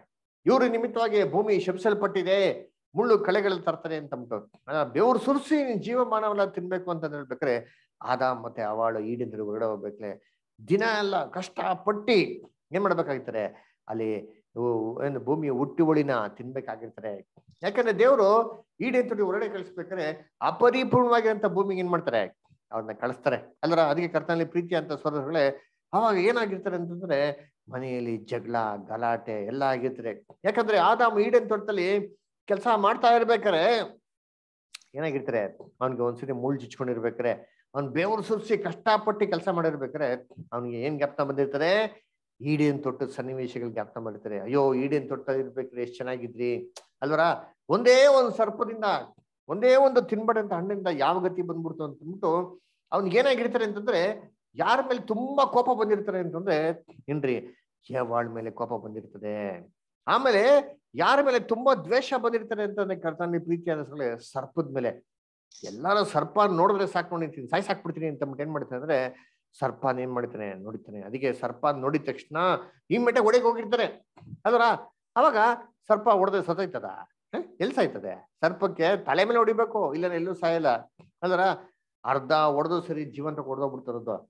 ಅವಾಗ ಏನಾಗಿರ್ತಾರೆ, ಇದೇ ಕೋಪ, ಇದೇ ಫ್ರಸ್ಟ್ರೇಷನ್, ಇದೇ ದ್ವೇಷದಲ್ಲಿ ಯಾರಪ್ಪ ಹುಟ್ಟಿದ್ರು ಅಂತಂದ್ರೆ ಕಾಯಿನ್. ಅದಕ್ಕೆ ಕಾಯಿನ್ ಹೆಂಗಿದ್ದಂತೆ, ಕೋಪಿಷ್ಟನಾಗಿದ್ದ ಅಂತ ವಾಕ್ಯದಲ್ಲಿ ಏನ್ ಮಾಡ್ತೀರಿ ಓದ್ತೀರಿ, ಅದರ ಸೇತಾನಿಂದ ದುಷ್ಟನಿಂದ ಹುಟ್ಟಿರಂತ ಕಾಯಿನ್ ಅಂತ ನೋಡ್ತೀರಿ. ದುಷ್ಟನಂತಂದ್ರೆ ಏನೋ ಸೇತಾನ್ ಬಂದು ಯಾವಾಳ ಜೊತೆ ಮಲ್ಗಿರ್ಲಿಲ್ಲ ಅದರ. ಸೇತಾನಿನ ಒಂದು ಗುಣಗಳು ಉಳ್ಳವನಾಗಿ ಯಾರಪ್ಪ ಹುಟ್ಟಿದ ಅಂತಂತಂದ್ರೆ ಕಾಯಿನು ಹುಟ್ಟಿದ್ದು. ಯೇಸು ಕ್ರಿಸ್ತ ಹೇಳ್ತಾರಲ್ಲ ಇಸ್ರೇಲ್ಗಳಿಗೆ, ನೀವು ನಿಮ್ಮ ತಂದೆಯವರು ಮಕ್ಕಳಾಗಿದ್ದೀರಾ, ಯಾರು ಆದಿಯಿಂದಲೂ ಸುಳ್ಳುಗಾರರ ಮಕ್ಕಳು ನೀವು ಅಂತ ಹೇಳ್ತಾರೆ. ಹಂಗಾರೆ ಇಸ್ರೇಲ್ ಜನಗಳು ಎಲ್ಲರೂ ಹುಟ್ಟು ಸೇತಾನಿನ ಮಕ್ಳುಗಳ ಅಂದ್ರೆ, ಸೇತಾನಿಂದ ಫಿಸಿಕಲ್ ಆಗಿ ಹುಟ್ಲಿಲ್ಲ, ಸೇತಾನಿನ ಮನೋಭಾವದಿಂದ ಹುಟ್ಟಿರುವಂತ ಎಲ್ಲಾ ವ್ಯಕ್ತಿಗಳು ಯಾರಿಂದ ಮಕ್ಕಳಂತೆ, ಸೇತಾನಿನ ಮಕ್ಕಳು ಅಂತ ಹೇಳ್ತಾರೆ. ಅದ್ರ ಪ್ರಕಾರ ಕಾಯಿನು ಯಾರ ಒಂದು ದುಷ್ಟ ಆಲೋಚನೆಗಳಿಂದ, ಆ ಒಂದು ಪ್ರೇರಣೆಯಿಂದ ಹುಟ್ಟದ ಅಂತ ನೋಡ್ಬೇಕಾದ್ರೆ ಯಾರು ಗುಣವುಳ್ಳವನಾಗಿ ಹುಟ್ಟದ ಅಂತಾರೆ, ಸೇತಾನ ಗುಣವುಳ್ಳವನು. ಅದಕ್ಕೆ ಕಾಯಿನು ಕೋಪ ದ್ವೇಷ ಇತ್ತು. ಆದ್ರೆ ಸ್ವಲ್ಪ ದಿನ ಆಗ್ತಾ ಆಗ್ತೇನೆ ತಂಗೆ ಸೆಟ್ಲ್ ಆಗ್ಬಿಡ್ತು ನೋಡಿದ್ವಿ. ಆವಾಗ ಆದಾಮು ಕೂಲ್ ಆಗಿರ್ತಾನೆ ಅಲ್ರ. ಅಯ್ಯೋ ಬಿಡಮ್ಮ ಹೋಗ್ಲಿ, ಹಣ್ಣು ತಿನ್ಬಿಟ್ರೆ ಏನ್ ಮಾಡಕ್ಕಾಯ್ತಾರೆ, ಏನ್ ಮಾಡಕ್ಕಾಯ್ತಾರೆ, ದೇವ್ರು ಶಪಿಸ್ಬಿಟ್ರೆ ಏನ್ ಮಾಡಕ್ಕಾಗ್ತಾರೆ, ನಾವು ಕಷ್ಟಪಡ್ಬೇಕು ಅಂತಂದ್ಬಿಟ್ಟು ಕೂಲ್ ಆಗಿರ್ತಾರೆ. ಆ ಕೂಲ್ ಆಗಿರ್ಬೇಕ್ರೆ ಏನಾಗಿರ್ತಾರೆ ಅವಾಗ ನೆಕ್ಸ್ಟ್ ಅವಾಗ ಈಡೇನ್ ತೋಟದಲ್ಲಿ ಇರೋಂತ ಎಲ್ಲಾ ವಿಚಾರಗಳನ್ನ ಸ್ಲೋ ಆಗಿ ಮಾಡ್ತಾ ಬಂದಿರ್ತಾರೆ, ಸಮಾಧಾನ ಬಂದಿರ್ತಾರೆ. ಅದಕ್ಕೆ ಎರಡನೇ ಮಗನಾಗಿರಂತ ಆಮೇಲೆ ಹುಟ್ಬೇಕಾದ್ರೆ ಹುಟ್ಟದ ತುಂಬಾ ದೇವ್ರ ಮೇಲೆ ಭಯ ಭಕ್ತಿ ಇರೋನು, ದೇವ್ರ ಮೇಲೆ ನಿರೀಕ್ಷೆ ಉಳ್ಳವನು. ಅದಕ್ಕೆ ಕರ್ತನಲ್ಲಿ ಪ್ರೀತಿ ಅಂತ ಸೋದರಗಳೇ, ಯಾವಾಗೆಲ್ಲ ಸರ್ಪ ನೋಡಿದ್ರು ಅವಾಗ ಸರ್ಪ ನೋಡಕ್ ಶುರು ಮಾಡಿದ್ರು. ಯಾವಾಗ ಸತ್ತಿಲ್ವೋ ಅವಾಗ ಏನ್ ಮಾಡ್ದ ಆದಾಮು ಈಡೇನ್ ತೋಟದ ಪ್ರಾಮಿಸ್ ನೆನ್ಸ್ಕೊಂಡ, ಓ ನೀನ್ ಸರ್ಪದ ತಲೆನ ಜಜ್ಬೇಕು, ಹಂಗ ಹೊಡೆದ್ರೆ ಎಲ್ಲಿ ಹೊಡಿಬೇಕು ಅಂತಂದ್ರೆ ಸರ್ಪದ ತಲೆ ಮೇಲೆ ಹೊಡಿಬೇಕು ಅಂತ ಏನ್ ಮಾಡ್ತಾನೆ, ಕ್ಲೀನ್ ಆಗಿ ತಲೆ ಮೇಲೆ ಹೊಡೆದಿತ್ತವಣೆ. ತಲೆ ಮೇಲೆ ಹೊಡೆದ ಸರ್ಪ ಸತ್ತೋಗ್ಬಿಡ್ತವಣಿಂತೀನಿ. ಆವಾಗ ದೇವ್ರು ಹೇಳಿದಂತ ಮಾತು ನೆರವೇರಿಕೆನೆ ತಲೆ ಅಲ್ಲಿ ಗೊತ್ತಾಯ್ತು. ಅದಕ್ಕೆ ಈಡೇನ್ ತೋಟದಲ್ಲಿ ದೇವ್ರು ಹೇಳಿದಂತ ಮಾತು ಏನೋ, ನೀನು ಸರ್ಪದ ತಲೆನ ಜಜ್ಜುವಿ ಅದರ, ಅದು ನಿನ್ನ ಕಾಲ ಹಿಂಡಿನ ಕಚ್ಚುವುದು ಅಂತ ಹೇಳ್ಬೇಕ್ರೆ ಇದರಲ್ಲಿ ಎರಡು ಅರ್ಥಗಳಿದೆ. ನಿನ್ ಜೀವಮಾನವೆಲ್ಲ ಏನ್ರಿ ನೀನು ಚಲಿಸಿ ಚಲಿಸಿ ಏನು ಭೂಮಿಯ ಧೂಳನ್ನು ತಿನ್ನುವಿ, ಮಣ್ಣನ್ನು ತಿನ್ನುವಿ ಅಂತ ಹೇಳ್ಬೇಕ್ರೆ ಇದು ಎರಡು ಅರ್ಥಗಳಿದೆ. ಒಂದು ಏನ್ ನೇರವಾಗಿರೋಂಥ ಅರ್ಥ, ಇನ್ನೊಂದು ಆತ್ಮಿಕ ಅರ್ಥ. ಹಂಗಾರೆ ನೇರವಾಗಿರೋಂಥ ಅರ್ಥ ಏನಪ್ಪಾ ಅಂತಂದ್ರೆ, ನೀನು ಜೀವಮಾನವೆಲ್ಲ ಏನ ನೀನು ನೀನು ತೆಗೆದು ನೀನ್ ಚಲಿಸ್ತಿ, ಹೊಟ್ಟೆ ಮೇಲೆ ಚಲಿಸ್ತಿ ಅಂತ ಹೇಳ್ಬೇಕು. ಏನರ್ಥ ಅಂತ ನೋಡ್ಬೇಕಾದ್ರೆ ಕರ್ತನಲ್ಲಿ ಪ್ರೀತಿ ಅಂತ ಸೋದರಗಳೇ, ಏನ್ರಿ ಸರ್ಪಕ್ಕೆ ಮೋಸ್ಟ್ಲಿ ಏನಿದ್ದಿರ್ಬೋದು, ಕೈ ಕಾಲು ಇದ್ದಿರ್ಬೋದು ದೇವ್ರು ಸೃಷ್ಟಿ ಮಾಡ್ಬೇಕಾರೆ ಅಲ್ವರ. ಆದ್ರೆ ಶಪಿಸಿದ ಮೇಲೆ ಹೊಟ್ಟೆ ಮೇಲೆ ತೆವಿ ಅಂತ ರೀತಿಲಿ ಏನ್ ಮಾಡಿರ್ಬೋದು ದೇವ್ರು, ಅದು ಮಾಡಿರ್ಬೋದು ಅಲ್ವರ. ಆಮೇಲೆ ಏನ್ರಿ ನೀ ಜೀವಮಾನವೆಲ್ಲ ಮಣ್ಣ ತಿನ್ನುವಿ ಅಂತ ಹೇಳ್ತಾರಲ್ಲ. ಏನು ಮಣ್ಣು ತಿನ್ನೋದು ಅಂದ್ರೆ, ಸರ್ಪ ಏನಪ್ಪಾ ಬೇರೆ ಏನೋ ತಿನ್ನಲ್ವಾ, ಬರೀ ಮಣ್ಣೆ ತಿಂತಾರ ಅಂತಂದ್ರೆ ಕರ್ತನಲ್ಲಿ ಪ್ರೀತಿ ಅಂತ ಸೊಳ್ಳೆ ಮಣ್ಣು ನೀನು, ಮಣ್ಣು ತಿನ್ನೋದು ಏನು ಅಂತಂದ್ರೆ ಏನ್ರಿ ಮರಣ. ಎಷ್ಟು ಜನ ಹೇಳ್ತಾರೆ ಗೊತ್ತಾ, ಬಾಯಿಗೇನ್ರಿ ಮಣ್ಣಾಕ ಅದೇ ಮೀನಿಂಗು. ಸತ್ ಮೇಲೆ ಯಾರು ಏನಾಗ್ತಾರೆ ಮಣ್ಣು ಅಲ್ವರ. ಮಣ್ಣು ತಿಂತಿಯಲ್ಲಪ್ಪ, ಮಣ್ಣು ತಿನ್ನಂತ ಕೆಲಸ ಮಾಡ್ತೀರ ಏನ್ ಮೀನಿಂಗು, ಸಾವು ಮರಣ. ಇದನ್ನೇ ದೇವ್ರು ಹೇಳಿದ್ದು. ನೀನ್ ಈ ತರ ಕೆಲಸ ಮಾಡಿರೋದ್ರಿಂದ ನೀನು ಜೀವಂತವಾಗಿ ಇರೋದಿಲ್ಲ, ನಿನಗೆ ಮರಣ ಬಂದೇ ಬರ್ತದೆ ಅಂತ ಹೇಳ್ತಾರೆ ಅದರ. ಅದಕ್ಕೆ ನೋಡಿ ಮೀಕಾದಲ್ಲಿ ಓದನ, ಮೀಕ 7ನೇ ಅಧ್ಯಾಯ 17ನೇ ವಾಕ್ಯ. ಮೀಕ 7:17 ಯಾರಾದ್ರು ಓದ್ಬೋದಾ? Thammanna brother, Lizy sister, ವಲಿಕರ್ brother, okay Samuel brother ಓದ್ಬೋದಾ? Mohan Raj brother ಓದ್ಬೋದಾ? ಓದ್ತೀನಿ ಹೇಳೋದ್ ನೋಡಿ.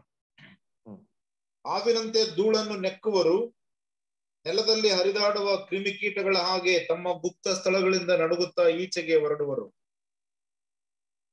Very good. ಅಲ್ವರ ಹಾವಿನಂತೆ ಧೂಳನ್ನು ನೆಕ್ಕುವರು. ಅಲ್ವರ ಹಾವಿನಂತೆ ಧೂಳನ್ನು ನೆಕ್ತಾರೆ ಅಂತಾರೆ. ಮನುಷ್ಯ ಎಂತಾರೆ ಹಾವಿನ ತರ ಸಾಯ್ತಾನೆ ಅಂತ ಅರ್ಥ.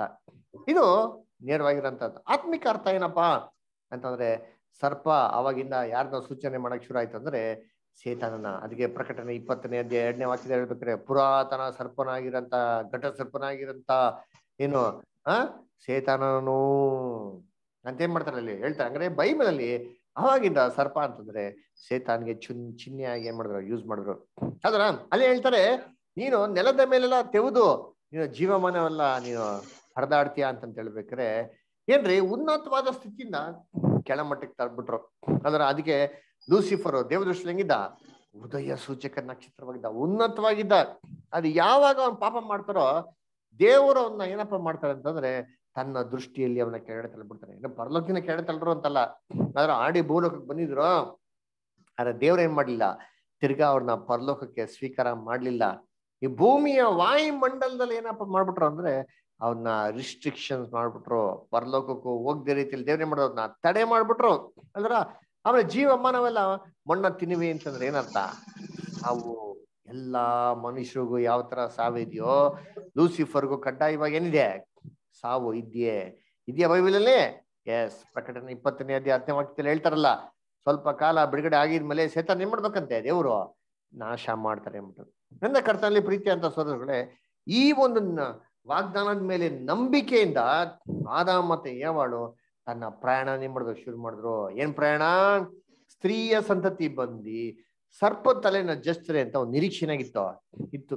ಆದ್ರೆ ಹೋಗ್ತಾ ಹೋಗ್ತಾ ಏನಾಗುತ್ತೆ, ಹಂಗೆ ಕಾಲ ಹಂಗೆ ಕಳೆದೋಯ್ತು.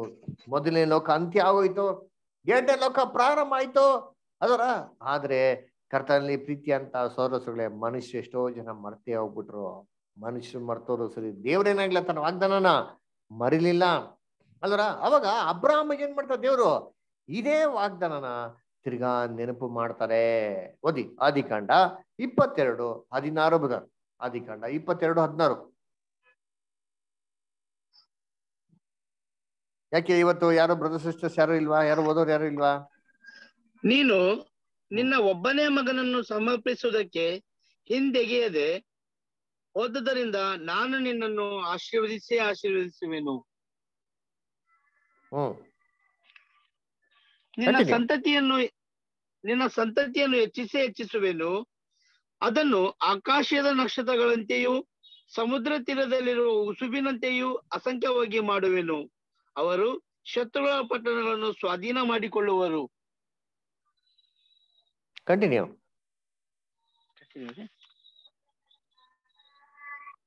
ನೀನು ನನ್ನ ಮಾತನ್ನು ಕೇಳಿದ್ದರಿಂದ ಭೂಮಿಯ ಎಲ್ಲಾ ಜನಾಂಗಗಳಿಗೂ ನಿನ್ನ ಸಂತತಿಯ ಮೂಲಕ ಆಶೀರ್ವಾದ ಉಂಟಾಗುವುದು ಎಂಬುದಾಗಿ ಯೆಹೋವನು ತನ್ನ ಆಣೆ ಇಟ್ಟು ಹೇಳಿದ್ದಾನೆ ನೋಡ್ರಾ. ಏನ್ ನಿನ್ನ ಸಂತತಿ ಮುಖಾಂತರ ಭೂಲೋಕ ಸಂತತಿ ಎಲ್ಲಾ ಮನುಷ್ಯರಿಗೂ ಆಶೀರ್ವಾದ ಉಂಟಾಗ್ತಾರೆ ಅಂತಂದ್ಬಿಟ್ಟು ಯೆಹೋವನು ತನ್ನ ಮೇಲೆ ಆಣೆ ಇಟ್ಕೊಂಡು ಹೇಳಿದಾನೆ. ಸಂತತಿ, ಇದೇ ಸಂತತಿ ಬಗ್ಗೆ ಈಡೇನ್ ತೋಟದಲ್ಲಿ ಹೇಳ್ತಾರೆ. ಸ್ತ್ರೀಯ ಸಂತತಿ ಬಂದು ಸರ್ಪದ ತಲೆ ಏನ್ ಮಾಡ್ತಾರೆ, ಜಸ್ತಾರೆ. ಸರ್ಪದ ತಲೆನ ಜಸ್ತದೆ ಏನಪ್ಪ ಮೀನಿಂಗ್ ಅಂದ್ರೆ ಸೇತಾನನ ನಾಶ ಮಾಡ್ತಾರೆ. ಸೇತಾನನ ನಾಶ ಮಾಡಿದ್ರೆ, ಸೇತಾನ ಪ್ಲಾನ್ ಎಲ್ಲ ನಾಶ ಮಾಡಿದ್ರೆ ಏನಪ್ಪ ಮೀನಿಂಗ್ ಅಂದ್ರೆ ಎಲ್ಲಾರ್ದು ದೇವ್ರು ಏನ್ ಮಾಡ್ತಾರೆ, ಆಶೀರ್ವಾದ ಮಾಡೇ ಮಾಡ್ತಾರೆ ಅಂತ ಕರ್ತನಲ್ಲಿ ಪ್ರೀತಿ ಅಂತ ಸೋದರ ಸೋದರಿಗಳೇ. ಹಂಗಾರೆ ದೇವರು ಎಲ್ಲಾನು ಏನ್ ಮಾಡ್ತಾರೆ, ಆಶೀರ್ವದಿಸ್ತಾರೆ. ಕೃಪೆ ಕೊಡ್ತಾರೆ ಅಂತ ಮೀನಿಂಗು. ಈಡೇನ್ ತೋಟದಲ್ಲಿ ಏನ್ರಿ ನೆಗೆಟಿವ್ ಆಗಿ ಹೇಳಿದ್ರು, ಇಲ್ಲಿ ಪಾಸಿಟಿವ್ ಆಗಿ ಹೇಳ್ತಾರೆ. ನಾಶ ಮಾಡೋದು ಅಂದ್ರೆ ಆಶೀರ್ವದಿಸೋದು ಅಂತ. ಕರ್ತನಲ್ಲಿ ಪ್ರೀತಿಯಾದ ಸೋದರಗಳೇ, ಅಬ್ರಾಮ್ಗೆ ಯಾವ ಸಂತತಿನೇ ಇರಲ್ಲ. ಇಸಾಕ್ ಅಂತ ಒಂದು ಮಗುನ ಏನ್ ಮಾಡ್ತಾರೆ, ದೇವರು ದಯಪಾಲಿಸ್ತಾರೆ. ಅದಕ್ಕೆ ಅಬ್ರಾಮ್ ಏನ್ ತಿಳ್ಕೊಡ್ತಾರೆ, ಇದೇ ಸಂತತಿ, ಈ ಸಂತತಿ ಮುಖಾಂತರ ಎಲ್ಲ ಆಶೀರ್ವಾದ ಮಾಡ್ತಾರೆ ತಿಳ್ಕೊಂಡಿರ್ತಾರೆ. ಆದ್ರೆ ಏನ್ರಿ ಇಸಾಕನ ಮುಖಾಂತರ ಯಾವ ಆಶೀರ್ವಾದ ಬರಲ್ಲ. ಅದಕ್ಕೆ ಇದೇ ವಾಗ್ದಾನ ದೇವರು ತಿರ್ಗಾ ಇಸಾಕನಿಗೆ ನೆನಪಿಸ್ತಾರೆ. ಆದಿಕಾಂಡ 26:4. ಅದಕ್ಕೆ ಆ ಇಸಾಕು ಏನಪ್ಪ ಮಾಡ್ತಾರೆ ಅಂದ್ರೆ, ನನ್ನ ಸಂತತಿ ಅಲ್ಲ, ನನ್ನ ಸಂತತಿ ಮುಖಾಂತರ ಏನ್ ಮಾಡ್ತಾರೆ, ಆಶೀರ್ವಾದ ಮಾಡ್ತಾರೆ ಅಂದ್ಬಿಟ್ಟು ಆ ನಂಬಿಕೆ ಅವ್ರಿಗೆ ಇರ್ತದೆ. ಅದಕ್ಕೆ ಇಸಾಕನಿಗೆ ಇಬ್ರು ಜನ ಮಕ್ಕಳು, ಏಸಾವು ಮತ್ತೆ ಯಾಕೋಬು. ಅದ್ರಲ್ಲಿ ದೇವ್ರು ಯಾರನ್ನ ಆಯ್ಕೆ ಮಾಡ್ಕೊಂತಾರೆ ಅಂದ್ರೆ ಯಾಕೋಬ್ನ ಆಯ್ಕೆ ಮಾಡ್ಕೊಂತಾರೆ. ಯಾಕೋಬ್ಗೂ ಇದೇ ಮಾತು ಹೇಳ್ತಾರೆ. ಆದಿಕಾಂಡ 28:13. ನಿನ್ನ ಸಂತತಿ ಮುಖಾಂತರ ಎಲ್ಲಾರನ್ನ ಏನ್ ಮಾಡ್ತೀನಿ, ಆಶೀರ್ವದಿಸ್ತೀನಿ ಅಂತ. ಅಂದ್ರೆ ಯಾಕೋಬ್ ಇದೇ ಒಂದು ವಿಶ್ವಾಸ ಆಯ್ತು, ನಂಬಿಕೆ ಇತ್ತು, ನನ್ನ ಸಂತತಿ ಬರ್ತದೆ ಅಂದ್ರೆ ನನ್ನಲ್ಲಿ ಒಂದು ಸಂತತಿ ಬರ್ತಾರೆ, ಅದ್ರ ಮುಖಾಂತರ ಎಲ್ಲಾರನ್ನೂ ಆಶೀರ್ವಾದ ಮಾಡ್ತಾರೆ. ಆದ್ರೆ ಯಾಕೋಬ್ ನೋಡ್ಬೇಕಾದ್ರೆ ಜನ ಮಕ್ಳದ್ದೆ, ಒಬ್ರಲ್ಲ ಇಬ್ರಲ್ಲ, ಕರ್ತನಲ್ಲಿ ಪ್ರೀತಿ ಅಂತ ಸ್ವರ್ಗಳೇ 12 ಜನ ಮಕ್ಕಳು. ಈ 12 ಜನಗಳ ಮಕ್ಳ ಮುಖಾಂತರನೇ 12 ಗೋತ್ರ ಏನಾಯ್ತು, ಶುರು ಆಯ್ತು. ಈ 12 ಗೋತ್ರದಲ್ಲಿ ದೇವರು ಯಾವ ಗೋತ್ರನ ಆಯ್ಕೆ ಮಾಡ್ಕೊಂಡ್ರು ಹೇಳ್ರಿ? ಯಾವ ಗೋತ್ರ ಯಾರಿಗ ಗೊತ್ತಿದ್ಯಾ? ವೆರಿ ಗುಡ್, ಯಹೂದ ಗೋತ್ರ. ಯಹೂದ ಗೋತ್ರ ಅಂತ ದೇವ್ರು ಆಯ್ಕೆ ಮಾಡ್ಕೊಂತಾರೆ. ಅದರ ಓದಿ ಆದಿಕಾಂಡ 49:9. ಆದಿಕಾಂಡ 49:9.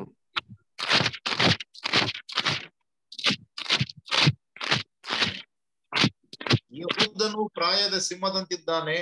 ನನ್ನ ಪುತ್ರನೇ, ನೀನು ಮೃಗವನ್ನು ಹಿಡಿದು ಕೊಂದು ಬೆಟ್ಟವನ್ನು ಸೇರಿದ ಸಿಂಹದೋಪಾದಿಯಲ್ಲಿದ್ದಿ. ಅವನು ಸಿಂಹದಂತೆ ಕಾಲು ಮುದುರಿ ಹೊಂಚು ಹಾಕಿಕೊಂಡಿದ್ದಾನೆ. ಮೃಗೇಂದ್ರನಿಗೆ ಸಮಾನನಾದ ಇವನನ್ನು ಕೆಣಕುವುದು ಯಾರಿಂದಾದೀತು? ರಾಜದಂಡವನ್ನು ಹಿಡಿಯತಕ್ಕವನು ಬರುವ ತನಕ ಆ ದಂಡವು ಯಹೂದನ ಕೈಯಿಂದ ತಪ್ಪುವುದಿಲ್ಲ. ಮುದ್ರೆ ಕೋಲು ಅವನ ಪಾದಗಳ ಬಳಿಯಿಂದ ಕದಲುವುದಿಲ್ಲ. ಅವನಿಗೆ ಜನಗಳು ಆಗಿರುವರು. ನೋಡ್ರ, ಅವನಿಗೆ ಜನರು ವಿಧೇಯರಾಗಿರು, ರಾಜ್ಯಕ್ಕೆ ಅಧಿಕಾರವನ್ನು ವಹಿಸ್ಕೊಳ್ಳೋನು ಬರುವ ತನಕ ಯಹೂದಿಯ ಕುಲದಿಂದ ಏನಾಗಲ್ಲ, ಹೋಗೋದಿಲ್ಲ. ಅಂದ್ರೆ ಈ ಒಂದು ರಾಜ್ಯ ದಂಡವನ್ನು ಹಿಡಿಯತಕ್ಕವನು ಅವ್ರು ಬಂದ್ರೆ ಯಾವ ಗೋತ್ರದಿಂದ ಬರ್ಬೇಕು? ಯಹೂದ ಗೋತ್ರದಿಂದ ಬರ್ಬೇಕು. ಈ ಒಂದು ವಾಗ್ದಾನ ಮಾಡಿದ ತಕ್ಷಣ ಯಾರಪ್ಪ ಎಚ್ಚರಿಕೆ ಆಗ್ಬಿಟ್ರು ಅಂದ್ರೆ ಸೈತಾನ್ ಏನಾಗ್ಬಿಟ್ಟ, ಎಚ್ಚರಿಕೆ ಆಗ್ಬಿಟ್ಟ. ಯಾಕೆ ಅಂದ್ರೆ ಅವನ ತಲೆನ ಜಜ್ಜದಿಕ್ಕೆ ಒಬ್ರು ಬರ್ತಾವ್ರೆ. ಅವ್ರು ಯಾವ ಗೋತ್ರದಿಂದ ಬರ್ತಾ ಇದಾರೆ? ಯಾವ ರಾಜ್ಯದಿಂದ ಬರ್ತಾ ಇದಾರೆ ಅವರು? ಯಹೂದ ಕುಲ, ಇಸ್ರೇಲ್ ರಾಜ್ಯದಿಂದ. ಅಲ್ಲಿಂದ ಲೂಸಿಫರ್ ಸುಮ್ನೆ ಬಿಡ್ತಾನ? ಸೇತಾನ್ ಸುಮ್ನೆ ಬಿಡ್ತಾನ? ಸೇತಾನ್ಗೆ ತುಂಬಾ ಭಯವಾದದ್ದು ಯಾವ್ದಪ್ಪ ಅಂದ್ರೆ ಇದೇ. ಏನಪ್ಪಾ ಭಯ ಅಂತಂದ್ರೆ ಆ ಸ್ತ್ರೀಯ ಸಂತತಿ ಕಂಡ್ರೆ ಸೇತಾನ್ಗೆ ಭಯ. ಯಾಕೆ? ಅವನ್ ತಲೆನ ಜಜ್ಜದಿಕ್ಕೆ ಏನ್ ಮಾಡ್ತಾರ ಒಬ್ರು ಬರ್ತಾವ್ರೆ ಅಂತ. ಅದಕ್ಕೆ ಸೇತಾನ್ ಏನಾಗ್ಬಿಟ್ಟ, ಅಲರ್ಟ್ ಆಗ್ಬಿಟ್ಟ, ಎಚ್ಚರಿಕೆ ಆಗ್ಬಿಟ್ಟ. ಅದಕ್ಕೆ ಬಿಟ್ನ ಇಸ್ರೇಲ್ ಜನಗಳನ್ನ ಐಗುಪ್ತ ದೇಶದಲ್ಲಿ ಇರ್ಬೇಕಂದ್ರೆ ಹಿಂಸೆ ಕೊಡೋಕೆ ಶುರು ಮಾಡ್ತಾ. ಇಸ್ರೇಲ್ ಜನಗಳು ಐಗುಪ್ತ ದೇಶ ಬಿಡುಗಡೆ ಮಾಡ್ಕೊಂಡ್ ಬರ್ಬೇಕಾದ್ರೆ ಗೊಂಡ್ಗುಟ್ಟ ರೀತಿಯಲ್ಲಿ ಮಾಡ್ದ, ವಿಗ್ರಹಾರಾಧನೆ ಮಾಡೋ ರೀತಿಯಲ್ಲಿ ಮಾಡ್ದ. ದೇವ್ರವ್ರಿಗೆ ಶಿಕ್ಷೆ ಕೊಟ್ಟಿ ಶತ್ರುಗಳ ಕೈಲಿ ಏನ್ ಮಾಡಿದ್ರು, ಒಪ್ಪಿಸ್ಕೊಟ್ರು, ಸೆರೆಗೆ ಕರ್ಕೊಂಡು ಹೋದ್ರು ಅಲ್ವರ. ಇಸ್ರೇಲ್ ರಾಜ್ಯನ ಏನ್ ಮಾಡ್ಬಿಟ್ರು, 2 ಭಾಗವಾಗಿ ವಿಭಾಗಿಸ್ಬಿಟ್ರು. ಆದ್ರೆ ದೇವ್ರು ಇಸ್ರೇಲ್ ಮಾತ್ರ ಕೈ ಬಿಡ್ಲಿಲ್ಲ, ಶಿಕ್ಷೆ ಕೊಟ್ರು, ದಂಡಿಸಿದ್ರು. ಯೇಸು ಕ್ರಿಸ್ತು ಮೊದಲೇ ಬರುವಿಕೆಲ್ಲ ಹುಟ್ಟಬೇಕಾದ್ರೆ ಏನ್ರಿ, ಮರಿಯಾಳನ್ನ ಆಯ್ಕೆ ಮಾಡ್ಕೊಂಡು ಮರಿಯಾಳ ಗರ್ಭದಲ್ಲಿ ಏನ್ ಮಾಡ್ತಾರೆ, ಕೂಸ್ನ ಕೊಡ್ಬೇಕು ಅಂತ ದೂತನ ಮುಖಾಂತರ ಹೇಳಿದ ತಕ್ಷಣ ಸೇತನ ಅಲರ್ಟ್ ಆಗ್ಬಿಟ್ಟ. ಓಹೋ, ಹಂಗಾರೆ ಸ್ತ್ರೀಯ ಸಂತತಿ ಯಾರಲ್ಲಿ ಹುಡ್ತಾ ಇದಾರೆ? ಮರಿಯಾಳಲ್ಲಿ. ಅದಕ್ಕೆ ಏನ್ ಮಾಡಿದಾರೆ, ಇಮ್ಮಿಡಿಯಾಗಿ ಮರಿಯಾಳನ್ನ ವ್ಯವಿಚಾರದ ಒಂದು ಏನ್ರಿ ಒಂದ್ ತಪ್ಪನ ಒರೆಸಿ ಆಕೆನ ಸಾಯಿಸ್ಬೇಕು ಅಂತ ಏನ್ ಮಾಡದಂತೆ ಪ್ಲಾನ್ ಮಾಡಿದ್ರು. ಆದ್ರೆ ಆಯ್ತಾ, ದೇವ್ರು ಏನ್ ಮಾಡ್ತಾರೆ, ಯೋಸೆಫ್ಗೆ ಕನ್ಸಲ್ಲಿ ಹೇಳ್ಬಿಡ್ತಾರೆ. ಅವಾಗ ಯೋಸೆಫ್ ಏನ್ ಮಾಡ್ತಾರ, ಅಲ್ಲಿ ಮರಿಯಾಳನ್ನ ಮದ್ವೆ ಆಗ್ತಾರೆ ಅಲ್ವರ. ಅದಕ್ಕೆ ಸ್ತ್ರೀ ಸಂತತಿ ಯಾರಂತೆ ಓದಿ, ಎಲ್ಲಿ ಓದೋಣ ಎಲ್ಲಪ್ಪ ಅಂತಂದ್ರೆ Hebrews 2:16, ಇಬ್ರಿಯರಿಗೆ 2:16. ಇಲ್ಲಾಂದ್ರೆ ಗಲಾತ್ಯರು 3:16 ಕೂಡ ಓದ್ಬೋದು. ಗಲಾತ್ಯರು 3:16 ಅಥವಾ ಇಬ್ರಿಯರು 2:16, ಯಾವ್ದಾರ ಒಂದು ಓದಿ. ಆತನು ದೇವ ದೂತರನ್ನು ಹಿಡಿದವನೆಂದು ಬರೆದಿಲ್ಲ, ಅಬ್ರಹಾಮನ ಸಂತತಿಯನ್ನು ಕೈ ಹಿಡಿದಿದ್ದಾನಷ್ಟೇ. ನೋಡ್ರ, ಅಬ್ರಾಹ್ಮಿನ ಸಂತತಿಯನ್ನು ಕೈ ಹಿಡಿದಿದ್ದಾನಷ್ಟೇ. ಗಲಾತ್ಯರು ಓದಿಬೋದ್ರಿ, ಗಲಾತ್ಯರು 3:16.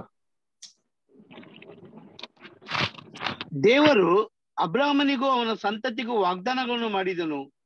ಆತನು ನಿನ್ನ ಸಂತತಿಗಳಿಗೆ ಎಂದು ಹೇಳಿ ಅನೇಕರನ್ನು ಸೂಚಿಸದೆ ನಿನ್ನ ಸಂತತಿಗೆ ಎಂದು ಹೇಳಿ ಒಬ್ಬನನ್ನೇ ಸೂಚಿಸುತ್ತಾನೆ. ನೋಡ್ರ, ಅನೇಕರನ್ನು ಹೇಳಿದೆ, ಒಬ್ಬನ್ನೇ ಸೂಚಿಸಿದಂತೆ. ಆಮೇಲೆ ಬ್ರದರ್ ನೆಕ್ಸ್ಟ್, ಆ ಒಬ್ಬನು ಕ್ರಿಸ್ತನೇ. ಆ ಒಬ್ಬನು ಕ್ರಿಸ್ತನೇ. ಹಂಗಾರೆ ಸ್ತ್ರೀಯ ಸಂತತಿ ಯಾರು? ಕ್ರಿಸ್ತನು ಅಂತ. ಅದಕ್ಕೆ ಯೇಸು ಕ್ರಿಸ್ತ ಹುಟ್ಟಬೇಕಾದ್ರೆ ಏನ್ ಮಾಡೋರು, ಎಲ್ಲಾ ಕೂಸ್ಗಳನ್ನ ಗಂಡು ಮಕ್ಳಗಳನ್ನ ಸಾಯಿಸ್ಬೇಕು ಅಂತ ಏನ್ ಮಾಡೋರು, 2 ಮುಖಾಂತರ ಒಂಚಾಕದ ಅಂದ್ರ. ಆಮೇಲೆ ಯೇಸು ಕ್ರಿಸ್ತ ದೊಡ್ಡವರಾಗಿದ್ಮೇಲೆ ಅವರು ದೀಕ್ಷಾಸ್ನಾನ ತಗೊಂಡಿದ್ಮೇಲೆ 40 ದಿವಸ ಏನ್ ಮಾಡಿದ್ರು, ಉಪವಾಸ ಮಾಡ್ಕೊಂಡ್ ಬಂದ್ರು. ಅವಾಗ ಯೇಸು ಕ್ರಿಸ್ತಂಗೆ ಏನ್ ಶೋಧನೆ ಕೊಟ್ರು, ನೀನ್ ದೇವ್ರ ಮಗನಾಗಿದ್ರೆ ಏನ್ ಮಾಡೋ, ಹೀಗೆ ಮಾಡು ಅಂತ. ಯೇಸು ಕ್ರಿಸ್ತ ಮಾಡ್ಬಿಟ್ರ? ಯೇಸು ಕ್ರಿಸ್ತ ಮಾಡಿದ್ರ? ಇಲ್ಲವೇ ಇಲ್ಲ. ಯಾಕೆ? ನೀನ್ ದೇವ್ರ ಮಗನು ಅಂತ ಅರ್ಥ ಏನ್ ಗೊತ್ತಾ? ನೀನು ನಿಮ್ಮ ಅಪ್ಪನ ಮಗನಾಗಿದ್ರೆ ಹಿಂಗ್ ಮಾಡು ಅಂತಂದಂಗೆ. ಇವಾಗ ಯೇಸು ಕ್ರಿಸ್ತು ಅವ್ರು ದೇವ್ರ ಮಗನ ಹೌದಾ ಇಲ್ವಾ? ಮಗನೇ. ಮಗನೇ. ಇದು ಲೂಸಿಫರ್ ಗೊತ್ತಿಲ್ವಾ? ಲೂಸಿಫರ್ ಚೆನ್ನಾಗಿ ಗೊತ್ತು. ಒಂದು ಕಾಲದಲ್ಲಿ ಇಬ್ರು ಜೊತೆಗೇನಾಗೋರೆ ಇದಾರೆ. ಹಂಗಾರೆ ಯೇಸು ಕ್ರಿಸ್ತನ್ ಏನಕ್ಕೆ ಹಂಗ ಹೇಳಿದ್ದು? ಕೋಪ ಬರ್ಲಿ, ದ್ವೇಷ ಬರ್ಲಿ ಅಂತಂದ್ಬಿಟ್ಟು ಅಲ್ವರ. ಅದಕ್ಕೆ ಇವೆಲ್ಲ ಪ್ಲಾನ್ ಏನಪ್ಪಾ ಅಂದ್ರೆ ಹೆಂಗಾರ ಮಾಡಿ ಆ ಸ್ತ್ರೀ ಸಂತತಿ ಏನ್ ಮಾಡೋಣ, ನಾಶ ಮಾಡೋಣ ಅಂತ. ಅದಕ್ಕೆ ಯೇಸು ಕ್ರಿಸ್ತು ಮೊದಲನೇ ಸತಿಗೆ ಆಲಯದಲ್ಲಿ ಬೋಧನೆ ಮಾಡ್ಬೇಕಾದ್ರೆ ಜನಗಳಿಗೆ ಎಷ್ಟು ಕೋಪ ಬರ್ತಾರೆ ಅಂತಂದ್ರೆ ಯೇಸು ಕ್ರಿಸ್ತನ ಆ ಬೆಟ್ಟದ ಒಂದು ತುದಿಯಿಂದ ತಳ್ಬಿಟ್ಟು ಸಾಯಿಸ್ಬೇಕು ಅಂತ ಪ್ಲಾನ್ ಮಾಡ್ತಾರಂತೆ. ಓದಿ ಲೂಕ 4ನೇ ಅಧ್ಯಾಯ 28-29 ಓದಿ. ಲೂಕ 4ನೇ ಅಧ್ಯಾಯ 28-29.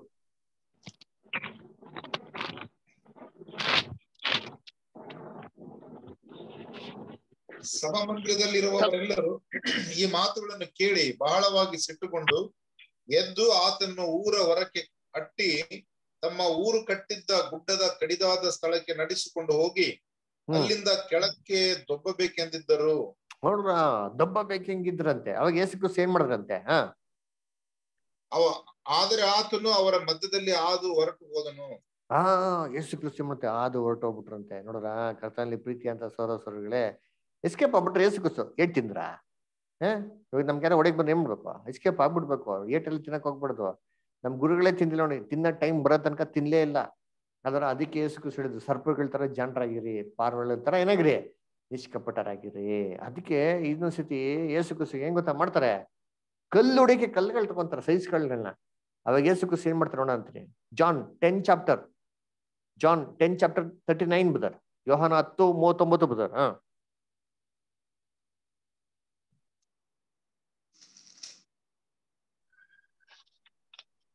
ಅವರು ತಿರುಗಿ ಹಿಡಿಯುವುದಕ್ಕೆ ನೋಡಿದರು, ಆದರೆ ಅವರ ಕೈಗೆ ತಪ್ಪಿಸಿಕೊಂಡು ಹೋದನು. ನೋಡ್ರ, ತಿರುಗಿ ಹಿಡಿಬೇಕು ಅಂತ ಪ್ರಯತ್ನ ಮಾಡಿದ್ರು. ಆದ್ರೆ ಏನ್ ಮಾಡುತ್ತೆ? ಯೇಸು ಕ್ರಿಸ್ತ ತಪ್ಪಿಸ್ಕೊಂಡು ಹೋದ್ರಂತೆ ಅಲ್ವರ. ಅದಕ್ಕೆ ಯೇಸು ಕ್ರಿಸ್ತ ಏನ್ ಮಾಡಕ್ಕೋಲ್ಲ, ಕೈಗೆ ಸಿಕ್ಕಾಕೊಳಕ್ ಹೋಗಿಲ್ಲ. ಎಲ್ಲಿವರೆಗೂ ಅಂತಂದ್ರೆ ಟೈಮ್ ಬರತ್ತ. ಅದಕ್ಕೆ ಹೀಗೆ ಇರ್ತಾ ಇರ್ಬೇಕ್ರೆ ಯೇಸು ಕ್ರಿಸ್ತ ಏನ್ ಮಾಡಿದ್ರು, ಎಲ್ಲಾ ಅಟೆಂಪ್ಟ್ ಅಲ್ಲಿ ಎಸ್ಕೇಪ್ ಆಗ್ಬಿಟ್ರು ನೋಡಿದ್ದೀನಿ. ಆದ್ರೆ ಒಂದಿನ ಏನಾಗ್ತಾರೆ ಅಂದ್ರೆ ಸಡನ್ ಯೇಸು ಕ್ರಿಸ್ತ ಮರಣದಿಂದ ತಪ್ಪಿಸ್ಕೊಂಡು ಹೋಗ್ತಾ ಇದ್ರು. ಸಡನ್ ಆಗಿ ಒಂದಿನ ಏನಪ್ಪಾ ಮಾಡ್ತಾರೆ ಅಂತಂದ್ರೆ ಏನ್ರಿ, ಅವ್ರಿಗೆ ಪೀಟರ್ ಹತ್ರ ಮಾತಾಡ್ತಾ ಇರ್ಬೇಕಾದ್ರೆ ಪೀಟರ್ಗೆ ಹೇಳ್ತಾರೆ, ನಾನು ಅತಿ ಶೀಘ್ರದಲ್ಲಿ ಹೋಗ್ಬಿಟ್ಟು ಯೆರೂಸಲೇಮಿನಲ್ಲಿ ಸಾಯ್ಬೇಕು, ಎಲ್ಲಾರಿಂದ ಹಿಂಸೆಗಳನ್ನ ಒಂದಿನ ನಾನು ಸಾಯ್ಬೇಕು, 3ನೇ ದಿನ ನಾನು ಪುನರುತ್ಥಾನ ಆಗ್ಬೇಕು ಅಂತ ಹೇಳಿದ ತಕ್ಷಣ ಇಮ್ಮಿಡಿಯೇಟ್ ಆಗಿ ಪೀಟರ್ ಏನ್ ಮಾಡ್ತಾರೆ? ಒಂದು ಮಾತು ಹೇಳ್ತಾರೆ. ಏನ್ ಮಾತು ಹೇಳ್ತಾರೆ? ಓದ ನೋಡಿ, ಮ್ಯಾಥ್ಯೂ 16:21. ಅಂದಿನಿಂದ ಯೇಸು ಕ್ರಿಸ್ತನು ತಾನು ಯೆರೂಸಲೇಮಿಗೆ ಹೋಗಿ ಅಲ್ಲಿ ಹಿರಿಯರಿಂದಲೂ ಮಹಾಯಾಜಕರಿಂದಲೂ ಶಾಸ್ತ್ರಿಗಳಿಂದಲೂ ಬಹು ಕಷ್ಟಗಳನ್ನು ಅನುಭವಿಸಿ ಕೊಲ್ಲಲ್ಪಟ್ಟು 3ನೇ ದಿನದಲ್ಲಿ ಜೀವಿತನಾಗಿ ಎಬ್ಬಿಸಲ್ಪಡಬೇಕೆಂದು ತನ್ನ ಶಿಷ್ಯರಿಗೆ ತಿಳಿಸುವುದಕ್ಕೆ ಪ್ರಾರಂಭ ಮಾಡಿದ್ರಂತೆ. ಅಲ್ಲಿವರೆಗೂ ಹೇಳಲೇ ಇಲ್ಲ. ಅವಾಗಿಂದ ಹೇಳಕ್ಕೆ ಶುರು ಮಾಡಿದಂತೆ. ಯಾವಾಗ ಯೇಸು ಕ್ರಿಸ್ತ ಹೇಳಕ್ಕೆ ಶುರು ಮಾಡಿದ್ರು ಇಮ್ಮಿಡಿಯೇಟ್ ಆಗಿ ಏನಾಯ್ತಂತ ನೋಡಿರ್ತೀನಿ. ಕಂಟಿನ್ಯೂ. ಆಗ ಪೇತ್ರನು ಓದಿ. ಆಗ ಪೇತ್ರನು ಆತನ ಕೈ ಹಿಡಿದು, ಸ್ವಾಮಿ, ದೇವರು ನಿನ್ನನ್ನು ಕಾಯಲಿ, ನಿನಗೆ ಹೀಗೆ ಎಂದಿಗೂ ಆಗಬಾರದು ಎಂದು ಆತನನ್ನು ಗದರಿಸುವುದಕ್ಕೆ ಪ್ರಾರಂಭಿಸಲು. ನೋಡ್ರ ಸಾಕ್ಷಿಸ್ತಾರ ಏನ್ ಹೇಳ್ತಾರೆ? ಆಗ ಪೇತ್ರ ಸಡನ್ ಆಗಿ ಯೇಸು ಕ್ರಿಸ್ತ, ಅಯ್ಯೋ ದೇವ್ರು ನಿಮ್ ಕಾಯ್ಲಿ, ಯಾವತ್ತೂ ಹಿಂಗ್ ನಿಮ್ಗೆ ಆಗ್ಲೇಬಾರ್ದು ಈ ತರ ಅಂತ ಹೇಳ್ತಾರೆ ನೋಡ್ರಿ ಅಂತೀನಿ ಅಲ್ವರ. ಯೋಚನೆ ಮಾಡ್ರಿ, ಹಿಂಗ್ ಹೇಳಿದ ತಕ್ಷಣ ಯೇಸು ಕ್ರಿಸ್ತ ಪೇತ್ರನ್ಗೆ ಏನ್ ಹೇಳ್ತಾರೆ? ಮುಂದೆ ಕೂತಿಸ್ತಾರ. ಆತನು ತಿರುಗಿಕೊಂಡು ಪೇತ್ರನಿಗೆ, ಸೈತಾನನೇ, ನನ್ನ ಮುಂದೆ ನಿಲ್ಲಬೇಡ, ನಡೆ, ನನಗೆ ನೀನು ವಿಘ್ನವಾಗಿದ್ದಿ, ನಿನ್ನ ಯೋಚನೆ ಮನುಷ್ಯರ ಯೋಚನೆಯೇ ಹೊರತು ದೇವರದಲ್ಲ ಎಂದು ಹೇಳಿದನು. ನೋಡ್ರ, ವಿಘ್ನವಾಗಿದೆಯೇ, ಸೇತಾನೇ, ನಡೆ, ನನ್ನ ಮುಂದೆ ನಿಲ್ಲಬೇಡ ಅಂತ ಹೇಳ್ತಾರೆ. ಯಾಕೆ ಪೇತ್ರನೊಬ್ಬಳು ಸೇತಾನ ಅಂತ ಹೇಳಿದ್ರು? ಯಾಕೆ ಅಂದ್ರೆ ಇದು ಯಾರ್ ಪ್ಲಾನ್ ಗೊತ್ತಾ? ಸೇತಾನ್ ಪ್ಲಾನ್. ಯಾಕೆ ನೋಡಿ, ಇಷ್ಟು ದಿನ ಸೇತಾನು ಕ್ರೈಸ್ಟ್ನ ಸಾಯಿಸ್ಬೇಕು ಅಂತ ಪ್ಲಾನ್ ಮಾಡ್ತಾ ಇದ್ದ, ಕರೆಕ್ಟಾ? ಆದ್ರೆ ಯೇಸು ಕ್ರಿಸ್ತ ಯಾವಾಗಾರ ಸಾಯಿಸೋದಿಕ್ಕೆ ಬಂದವಾಗ ಅದನ್ನ ಸ್ವೀಕಾರ ಮಾಡೋರ? ಇಲ್ಲ, ಯೇಸು ಕ್ರಿಸ್ತು ಎಸ್ಕೇಪ್ ಆಗ್ಬಿಟ್ರು. ಎಷ್ಟೆಲ್ಲ ಸಾಯಿಸೋದಿಕ್ ಬಂದವಾಗಲ್ಲ ಯೇಸು ಕ್ರಿಸ್ತು ಮಾಡೋದು ತಪ್ಪಿಸ್ಕೊಂಡೇ ತಿರ್ಗಾಡಿದ್ರು. ಹಂಗಂದ್ರೆ ಕ್ರೈಸ್ತನ ಸಾಯಿಸ್ಬೇಕು ಅಂತ ಪ್ರಯತ್ನ ಮಾಡಿದವಾಗಲ್ಲ ಯಾವಾಗೂ ಸಿಗ್ದಿರಂತ ಕ್ರೈಸ್ತು ಇವಾಗ ತಾವೇ ಅವ್ರ ಬಾಯಿಂದ ನಾನೇ ಸಾಯ್ಬೇಕು, ನಾನೇ ಸಾಯ್ತೀನಿ ಅಂತ ಹೇಳಿದ ತಕ್ಷಣ ಏನಾಗೋಯ್ತು, ಸೇತಾನ್ಗೆ ಭಯ ಬಂದ್ಬಿಡ್ತು. ಓಹೋ, ಇದೇನಪ್ಪ ಇದು, ಇಷ್ಟು ದಿನ ನಾ ಈ ಮನುಷ್ಯನ ಸಾಯಿಸ್ಬೇಕು ಅಂತ ಪ್ರಯತ್ನ ಮಾಡ್ತಾ ಇದ್ದೆ, ಈ ಮನುಷ್ಯ ನನ್ಗೆ ಒಂದಿನೂ ಸಿಗ್ತಾ ಇರ್ಲಿಲ್ಲ, ಇವಾಗ ಅವರೇ ನಾನು ಸಾಯ್ತೀನಿ ಅಂತ ಹೇಳ್ತಾ ಇದ್ದಾರೆ, ಹಂಗಂದ್ರೆ ಏನೋ ಪ್ರಾಬ್ಲಮ್ ಇದೆ, ಏನೋ ದೇವ್ರ ಪ್ಲಾನ್ ಇದೆ ಅಂತಂದ್ಬಿಟ್ಟು ಸೇತಾನ ಏನಪ್ಪ ಮಾಡ್ತಾನೆ ಅಂದ್ರೆ ತನ್ನ ಪ್ಲಾನ್ ನ ಚೇಂಜ್ ಮಾಡ್ಬಿಡ್ತಾನೆ. ಯೇಸು ಕ್ರಿಸ್ತನ ಹೆಗಲ ಮೇಲೆ ಕೈ ಹಾಕೊಂಡು ಇನ್ಮೇಲಿಂದ ಕ್ರೈಸ್ತ ಯಾವುದೇ ಕಾರಣಕ್ಕೂ ಸಾಯಬಾರ್ದು, ಇಷ್ಟು ದಿನ ಸಾಯಿಸ್ಬೇಕು ಅಂತೀರಂತ ಒಂದು ಸೇತಾನ್ ಏನಪ್ಪ ಮಾಡ್ತಾನೆ, ಇನ್ಮೇಲಿಂದ ಕ್ರೈಸ್ತ ಹೆಂಗ್ ಆರಾಮನ ಉಳಿಸ್ಬೇಕು ಅಂತ ಏನ್ ಮಾಡ್ತಾನೆ, ಫುಲ್ ಮ್ಯಾಕ್ಸಿಮಮ್ ಏನ್ ಮಾಡ್ತಾನೆ ಅವನು ಟ್ರೈ ಮಾಡ್ತಾನೆ. ಯಾಕೆ? ಓ ಹಂಗಂದ್ರೆ ಕ್ರೈಸ್ಟ್ ಸತ್ರೆ ನನಗೆ ಏನಿದೆ, ಏನೋ ಒಂದು ಪ್ರಾಬ್ಲಮ್ ಇದೆ ಅಂತ. ಅದಕ್ಕೆ ನೋಡಿ, ನೀವು ಅಬ್ಸರ್ವ್ ಮಾಡಿ, ಇಮ್ಮಿಡಿಯೇಟ್ ಅದಕ್ಕೆ ಕ್ರೈಸ್ಟ್ ಬೈದಿದ್ದು ಪೇತ್ರನ್ಗೆ, ಗದರ್ಸ್ಬಿಟ್ಟು ಹಿಂದೆ ಹೋಗು ಸೈತಾನನ್ನೇ, ಇದು ವಿಘ್ನವಾಗಿದೆ, ದೇವ್ರ ಚಿತ್ತ ಅಲ್ಲ ಅಂತ ಅಂದ್ಬಿಟ್ಟು, ಅದೇ ಮನುಷ್ಯರ ಯೋಚನೆ ಮತ್ತು ದೇವ್ರದಲ್ಲ ಅಂತ ಹೇಳ್ತಾರೆ. ಅದಕ್ಕೆ ಪಿಲಾತ ಇರ್ಬೇಕಾರೆ ಏನ್ ಹೇಳ್ತಾರೆ, ಪಿಲಾತ ಏನಪ್ಪ ನೀನು, ಯಾರಪ್ಪ ನೀನು ಅಂತ ಹೇಳ್ಬೇಕ್ರೆ, ನೀನು ಏನಕ್ಕೆ ಬಂದಿದ್ಯಾ ಅಂತ ಹೇಳ್ಬೇಕಾರೆ ಏನ್ರಿ ಯೇಸು ಕ್ರಿಸ್ತ ಒಂದು ಮಾತು ಮಾತಾಡ್ಲಿವಂತೆ, ಸೈಲೆಂಟ್ ಆಗಿದ್ರಂತೆ. ಕರೆಕ್ಟಾ? ಒಂದೇ ಒಂದು ಮಾತು ಮಾತಾಡ್ಲಿಲ್ಲ ಕ್ರೈಸ್ಟ್. ಯಾಕೆ ಮಾತಾಡ್ಲಿಲ್ಲ? ಮಾತಾಡಕ್ ಗೊತ್ತಿಲ್ಲ ಅಂತಲ್ಲ. ಅವಾಗ ಯೇಸು ಕ್ರಿಸ್ತ ಹೇಳ್ತಾರೆ, ಸತ್ಯಕ್ಕಾಗಿ ನಾನು ಬಂದಿದ್ದೀನಿ, ಸತ್ಯಕ್ಕೆ ಸಾಕ್ಷಿ ಕೊಡಕ್ ಬಂದಿದ್ದೀನಿ ಅಂತ ಹೇಳ್ತಾರೆ. ವೆರಿ ಗುಡ್, ಏನ್ ಸತ್ಯ ಅಂತ ಹೇಳ್ತಾರೆ ಅಲ್ವರ. ಯೇಸು ಕ್ರಿಸ್ತ ಏನ್ ಮಾತಾಡ್ಲಿಲ್ಲ, ಜಾಸ್ತಿ ಮಾತಾಡ್ಲಿಲ್ಲ, ಸೈಲೆಂಟ್ ಆಗಿದ್ರು ನೋಡಿದ್ದೀನಿ. ಈ ಸೈಲೆಂಟ್ ಆಗಿರೋದ್ ನೋಡ್ಬಿಟ್ಟು ಪಿಲಾತಿಗೆ ಏನಾಯ್ತು, ಆಶ್ಚರ್ಯ ಆಗೋಯ್ತು. ಯಾಕೆ ಪಿಲಾತ್ ಯೇಸು ಕ್ರಿಸ್ತ ಅಂತ ಮಾತಾಡಿದ್ದು? ಪಿಲಾತಿಗೆ ತುಂಬಾ ಆಸೆ ಯಾರನ್ನ ಬಿಡುಗಡೆ ಮಾಡ್ಬಿಡ್ಬೇಕು ಅಂತ, ಕ್ರಿಸ್ತನ ಬಿಡುಗಡೆ ಮಾಡ್ಬೇಕು ಅಂತ. ಯಾಕಂದ್ರೆ ಅವ್ರ ಹೆಂಡತಿ ಏನ್ ಮಾಡಿದ್ರೆ ಕನ್ಸಲ್ಲಿ ಕಂಡಿದ್ದಾರೆ, ಇದನ್ನ ಹೇಳಿದ್ದಾರೆ ಪಿಲಾತ್ಗೆ, ಅವ್ರ ದೇವ್ರ ಮನುಷ್ಯ, ಅವ್ರ ಸವಾಸಕ್ಕೆ ಹೋಗ್ಬಿಡಿ, ನೀವು ಅವ್ರು ಬಿಟ್ಬಿಡಿ ಅಂತ ಕೇಳ್ಕೊಂಡಿರ್ಬೇಕಾರೆ ಏನಾಗಿದೆ, ಆ ಮನ್ಸು ಅವ್ರಿಗಿದೆ. ಅದಕ್ಕೆ ಕ್ರೈಸ್ಟ್ ಏನಾರ ಹೇಳ್ತಾರ, ಸ್ಪಂದಿಸ್ತಾರ ಅಂತ ನೋಡ್ತಾರೆ. ಕ್ರೈಸ್ಟ್ ಏನೂ ಮಾತಾಡಕ್ ಹೋಗಲ್ಲ. ಯಾಕೆ? ಏನಾರ ಕ್ರೈಸ್ಟ್ ಸ್ವಲ್ಪ ಮಾತಾಡಕ್ ಹೋಗಿದ್ರೆ ಪಿಲಾತ್ ಏನ್ ಮಾಡಿರೋರು, ಸರ್ ಏನು ಮಾತಾಡ್ಬಿಡಿ, ನಂಗೆಲ್ಲ ಚೆನ್ನಾಗ್ ಗೊತ್ತು, ನಿಮ್ನ ದ್ವೇಷದಿಂದ ಕೋಪದಿಂದ ಹಿಡ್ಕೊಟ್ಟಿದ್ದಾರೆ, ನಂಗೆಲ್ಲ ಚೆನ್ನಾಗ್ ಗೊತ್ತು, ದಯವಿಟ್ಟು ನೀವೇನು ಬೇಜಾರ್ ಮಾಡ್ಕೊಂಬಿಡಿ, ಇಮ್ಮಿಡಿಯೇಟಾಗಿ ನಿಮ್ಗೆ ರಿಲೀಸ್ ಮಾಡಕ್ಕೆ ನಾನು ಪ್ಲಾನ್ ಮಾಡ್ತೀನಿ, ನೀವು ವರಿ ಮಾಡ್ಬಿಡಿ, ಆರಾಮಾಗಿ ಸಮಾಧಾನ ಕೂತ್ಕೊಳ್ಳಿ ಅಂತ ಹೇಳಿರೋರು ಅಲ್ವರ. ಇಮ್ಯಾಜಿನ್ ಮಾಡ್ರಿ, ನಾವೇನಾದ್ರು ಯೇಸು ಕ್ರಿಸ್ತನ ಸ್ಥಳದಲ್ಲಿ ಇದ್ರೆ ಏನ್ ಮಾಡ್ತಾ ಇದ್ರಿ, ನಮ್ನ ಕಮಿಷನ್ ಆಫೀಸ್ ಕರ್ಕೊಂಡೋಗಿ ಇದೆಲ್ಲ ಮಾತಾಡ್ತಾ ಇರ್ಬೇಕಾರೆ, ಸಾರ್ ಏನ್ ಸಾರ್ ಅಂತ ಅವಾಗ ಕಮಿಷನರು, ಏನು ವರಿ ಮಾಡ್ಬಿಡಪ್ಪ, ನಾನು ನಿನ್ಗೆಲ್ಲ ಏನ್ ಮಾಡ್ತೀನಿ ನೋಡ್ಕೊಂತೀನಿ, ಬಿಡುಗಡೆನೆ ಮಾಡ್ಬಿಡ್ತೀನಿ ಅಂತ ನಾವೇನ್ ಮಾಡ್ತೀರಿ, ಮನ್ಸು ವಿಚ್ ಎಲ್ಲ ಹೇಳ್ಬಿಡ್ತೀರಿ, ಬರ್ಕೊಬಿಡ್ತೀರಿ ಅದರ, ಅವ್ರ ಹಿಂಗೆ ಇವ್ರ ಹಿಂಗೆ ಅಂತ. ಯೇಸು ಕ್ರಿಸ್ತ ಏನಂದ್ರ ಏನು ಮಾತಾಡ್ಲಿಲ್ಲ. ಯಾಕೆ? ಅವ್ರೇನಾರ ಮಾತಾಡಿದ್ರೆ ಅವ್ರನ್ನ ರಿಲೀಸ್ ಮಾಡ್ಬಿಡಿರೋದು, ದೇವ್ರ ಪ್ಲಾನ್ ಏನಾಗೋದು ಫ್ಲಾಪ್ ಆಗ್ಬಿಡೋದು. ಅದಕ್ಕೆ ಶಿಲ್ಬೆ ಮೇಲೆ ಇರ್ಬೇಕ್ರೆ ಯೇಸು ಕ್ರಿಸ್ತ ಹೇಳ್ತಾರೆ, ನೀನ್ ದೇವ್ರ ಮಗನಾಗಿದ್ರೆ ಇವಾಗ ಏನ್ ಮಾಡಿ, ನೀನು ಇಳಿದು ಬಾ, ಇವಾಗ ಇಳಿದು ಬಾ ಅಂತ ಹೇಳ್ತಾರೆ. ಯೇಸು ಕ್ರಿಸ್ತ ಬರ್ತಾರ, ನಾವಾಗಿದ್ರೆ ಏನ್ ಮಾಡಿದ್ವಿ, ಇಳಿದು ಬಂದು ಕಪಾಳಿ ಕೆಟ್ಕೊಟ್ಟು ತಿರ್ಗಿ ಹೋಗ್ತಾರೆ ಮೇಲಕ್ಕೆ, ಜಾಸ್ತಿ ಮಾತಾಡ್ತಾರೆ, ಸುಮ್ಮನೆ ಸೈಲೆಂಟ್ ಆಗಿರು ಅಂತ ಅಲ್ರ. ನೋಡಿ ಕ್ರೈಸ್ಟ್ ಏನ್ ಮಾಡ್ಲಿಲ್ಲ, ಏನು ಮಾತಾಡ್ಲಿಲ್ಲ. ಯಾಕೆ? ದಟ್ ವಾಸ್ ಗಾಡ್ಸ್ ಪ್ಲಾನ್ ಅಲ್ವರ. ಕರ್ತನಲ್ಲಿ ಪ್ರೀತಿಯ ಅಂತ ಸೋರಸಗಳೇ, ಸರ್ಪ ಏನ್ರಿ ಸ್ತ್ರೀಯ ಸಂತತಿಯ ಹಿಮಡಿಯನ್ನ ಕಚ್ಚದೇನ್ರಿ, ಇಟ್ ವಾಸ್ ಗಾಡ್ಸ್ ಪ್ಲಾನ್, ಕಚ್ಚಲೇ ಬೇಕಾಗಿತ್ತು. ಅದನ್ನೇ ಆದಿಕಾಂಡದಲ್ಲಿ ದೇವರ ಪ್ರವಾಜ್ಞೆಗೆ ಹೇಳಿದ್ದು. ಸರ್ಪವು ಸ್ತ್ರೀಯ ಸಂತತಿಯ ಹಿಮಡಿ ಏನ್ ಮಾಡ್ತಾರೆ, ಕಚ್ತಾರೆ ಅಂತ. ಕಚ್ಚಿತು. ಯೇಸು ಕ್ರಿಸ್ತು ಮರಣ ಹೊಂದ್ರು, ಸಮಾಧಿಯಲ್ಲಿದ್ರು, ಆದ್ರೆ ದೇವ್ರ ಕೈ ಬಿಡ್ಲಿಲ್ಲ. 3ನೇ ದಿನದಲ್ಲಿ ಮಾಡಿದ್ರನ್ನ ಪುನರುತ್ಥಾನ ಮಾಡಿದ್ರು ಅಲ್ವರ. ಇವಾಗ ಪಾಠ ಚೆನ್ನಾಗಿ ಕೇಳಿದಿರಲ್ವಾ? ಇವಾಗ ಪ್ರಶ್ನೆಗೆ ಉತ್ತರ ಕೊಡಿ ನೋಡೋಣ ಅಂತೀನಿ. ಏನು ಸ್ತ್ರೀಯ ಸಂತತಿ ಅಂದ್ರೆ ಯಾರು ಅಂತ ನೋಡಿದ್ರಿ? ಯೇಸು ಕ್ರಿಸ್ತ ಅಂತ ನೋಡಿದ್ರಿ ಅಲ್ವರ. ಇವಾಗ ಸರ್ಪ ಏನ್ ಮಾಡ್ತಾವ, ಅವ್ರ ತನ್ನ ಕಾಲ್ನ ಕಚ್ಚಿಬಿಡ್ತಾವ, ಓಕೆ ಅಲ್ವರ. ಆದ್ರೆ ಅಲ್ಲೇ ಅಂತ್ಯ ಆಗ್ಲಿಲ್ಲ.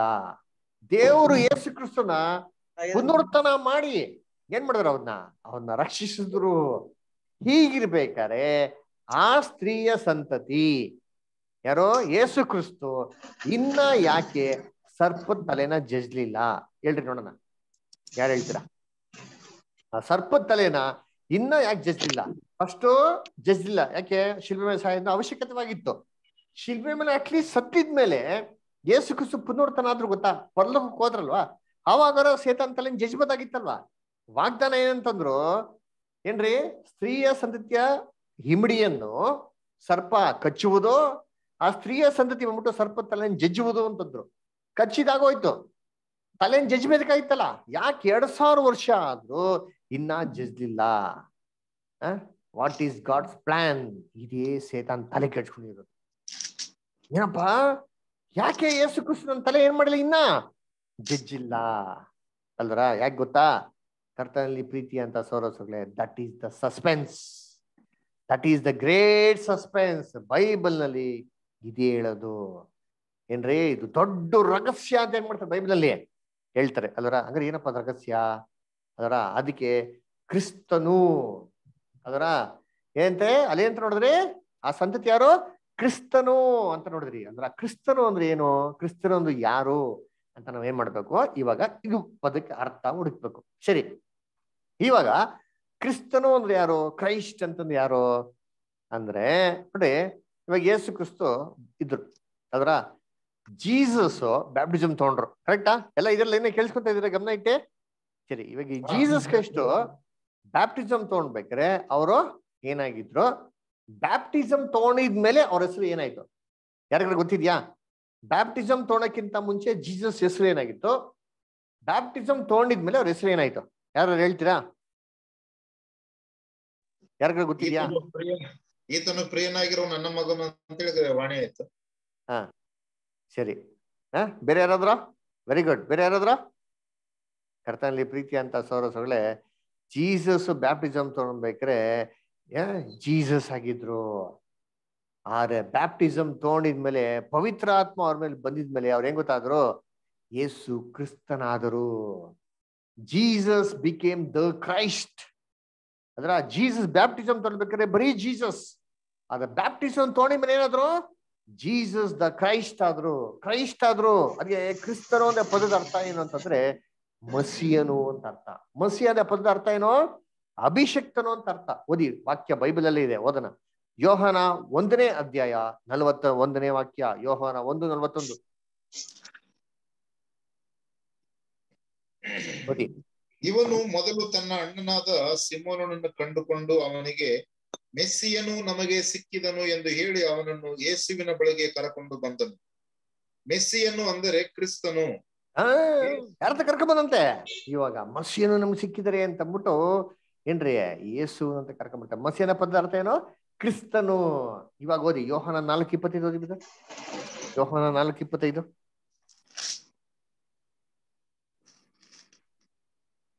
ಆ ಹೆಂಗಸು ಆತನಿಗೆ, ಮೆಸ್ಸಿಯನು ಅಂದರೆ ಕ್ರಿಸ್ತನು ಬರುತ್ತಾನೆಂದು ಬಲ್ಲೆನು, ಆತನು ಬಂದ ಮೇಲೆ ನಮಗೆ ಎಲ್ಲಾ ತಿಳಿಸುವನೆಂದು ಹೇಳಲು ಯೇಸು ಆತನಿಗೆ, ನೋಡ್ರ, ಮಸಿಯನು ಬರ್ತಾನೆ, ಅದೇನು ಕ್ರಿಸ್ತನು ಅಂದ್ರೆ ಮಸಿಯನ ಪದ ಅರ್ಥ ಏನು? ಕ್ರಿಸ್ತನು. ಕರೆಕ್ಟಾ? ಇವಾಗ ಓದಿ ಅಪೊಸ್ತಲ ಕೃತ್ಯಗಳು 10:38. ಲಿಸಿ ಸಿಸ್ಟರ್ ಓದ್ತೀರಾ? ಓದ್ತಿದ್ದೀನಿ. ಫಸ್ಟ್ ಓದಿ 10:32 38.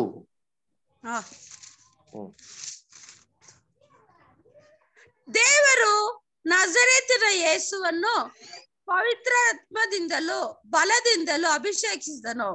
ದೇವರು ಆತನ ಸಂಗಡ ಇದ್ದುದರಿಂದ ಆತನ ಉಪಕಾರಗಳನ್ನು ಮಾಡುತ್ತಾ ಸೈತಾನನಿಂದ ಬಾಧಿಸಲ್ಪಡುತ್ತಿರುವವರೆಲ್ಲರನ್ನು ಗುಣ ಮಾಡುತ್ತಾ ಸಂಚರಿಸಿದನು.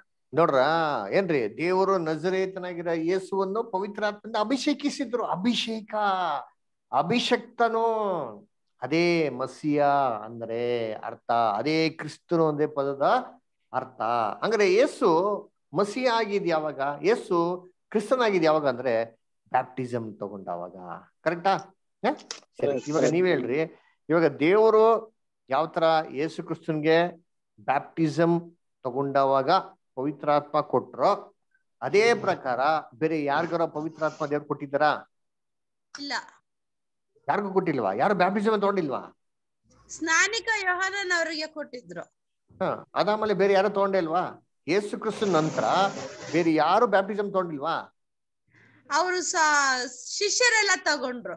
Very good. ಶಿಷ್ಯರೆಲ್ಲ ತಗೊಂಡ್ರು ಅಷ್ಟೇನಾ? ಬೇರೆ ಯಾರು ತಗೊಂಡಿಲ್ವಾ? ಶಿಷ್ಯರಾದ್ಮೇಲೆ ವೆರಿ ಗುಡ್ ಸರ್. ನಾವೆಲ್ಲ ಏನ್ ಮಾಡಿದ್ವಿ? ತಗೊಂಡಿದೀನಿ. ಹಂಗಾರೆ ದೇವ್ರು ನಮ್ಗೆಲ್ಲ ಪವಿತ್ರಾತ್ಮ ಕೊಟ್ಟಾರ ಇಲ್ವಾ? ಕೊಟ್ಟಿದ್ದಾರೆ. Very good. ಹಂಗಾರೆ ನಾವೆಲ್ಲ ಏನು? ನಾವೆಲ್ಲ ಕೂಡ ಕ್ರಿಸ್ತರು. ನಾವೆಲ್ಲ ಏನ್ರಿ ಇವಾಗ? ನಾವೆಲ್ಲ ಏನು ಇವೆಲ್ಲ? ಕ್ರೈಸ್ತರು. ಕ್ರೈಸ್ತರು ಹೇಳ್ತಿರ್ ಗೊತ್ತಾ ಕ್ರೈಸ್ತರು ಅಂತ, ಕರೆಕ್ಟಾ? ಇದೇ ಕ್ರೈಸ್ತರ ಪದದ ಅರ್ಥ ಗೊತ್ತಾಯ್ತರ?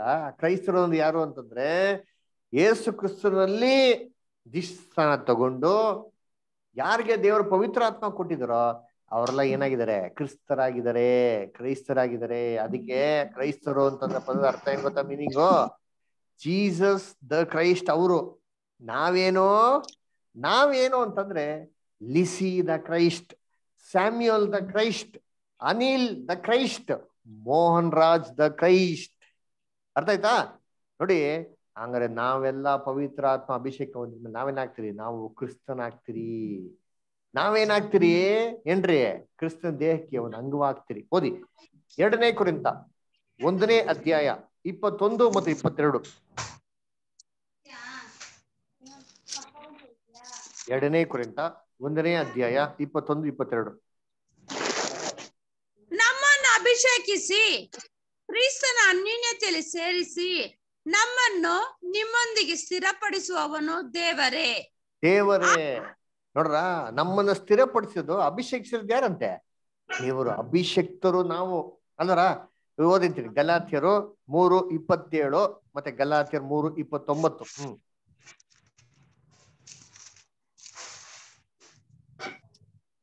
ನೀವೆಲ್ಲರೂ ಕ್ರಿಸ್ತ ಯೇಸುವಿನಲ್ಲಿಟ್ಟಿರುವ ನಂಬಿಕೆಯ ಮೂಲಕ ದೇವರ ಪುತ್ರರಾಗಿದ್ದೀರಿ.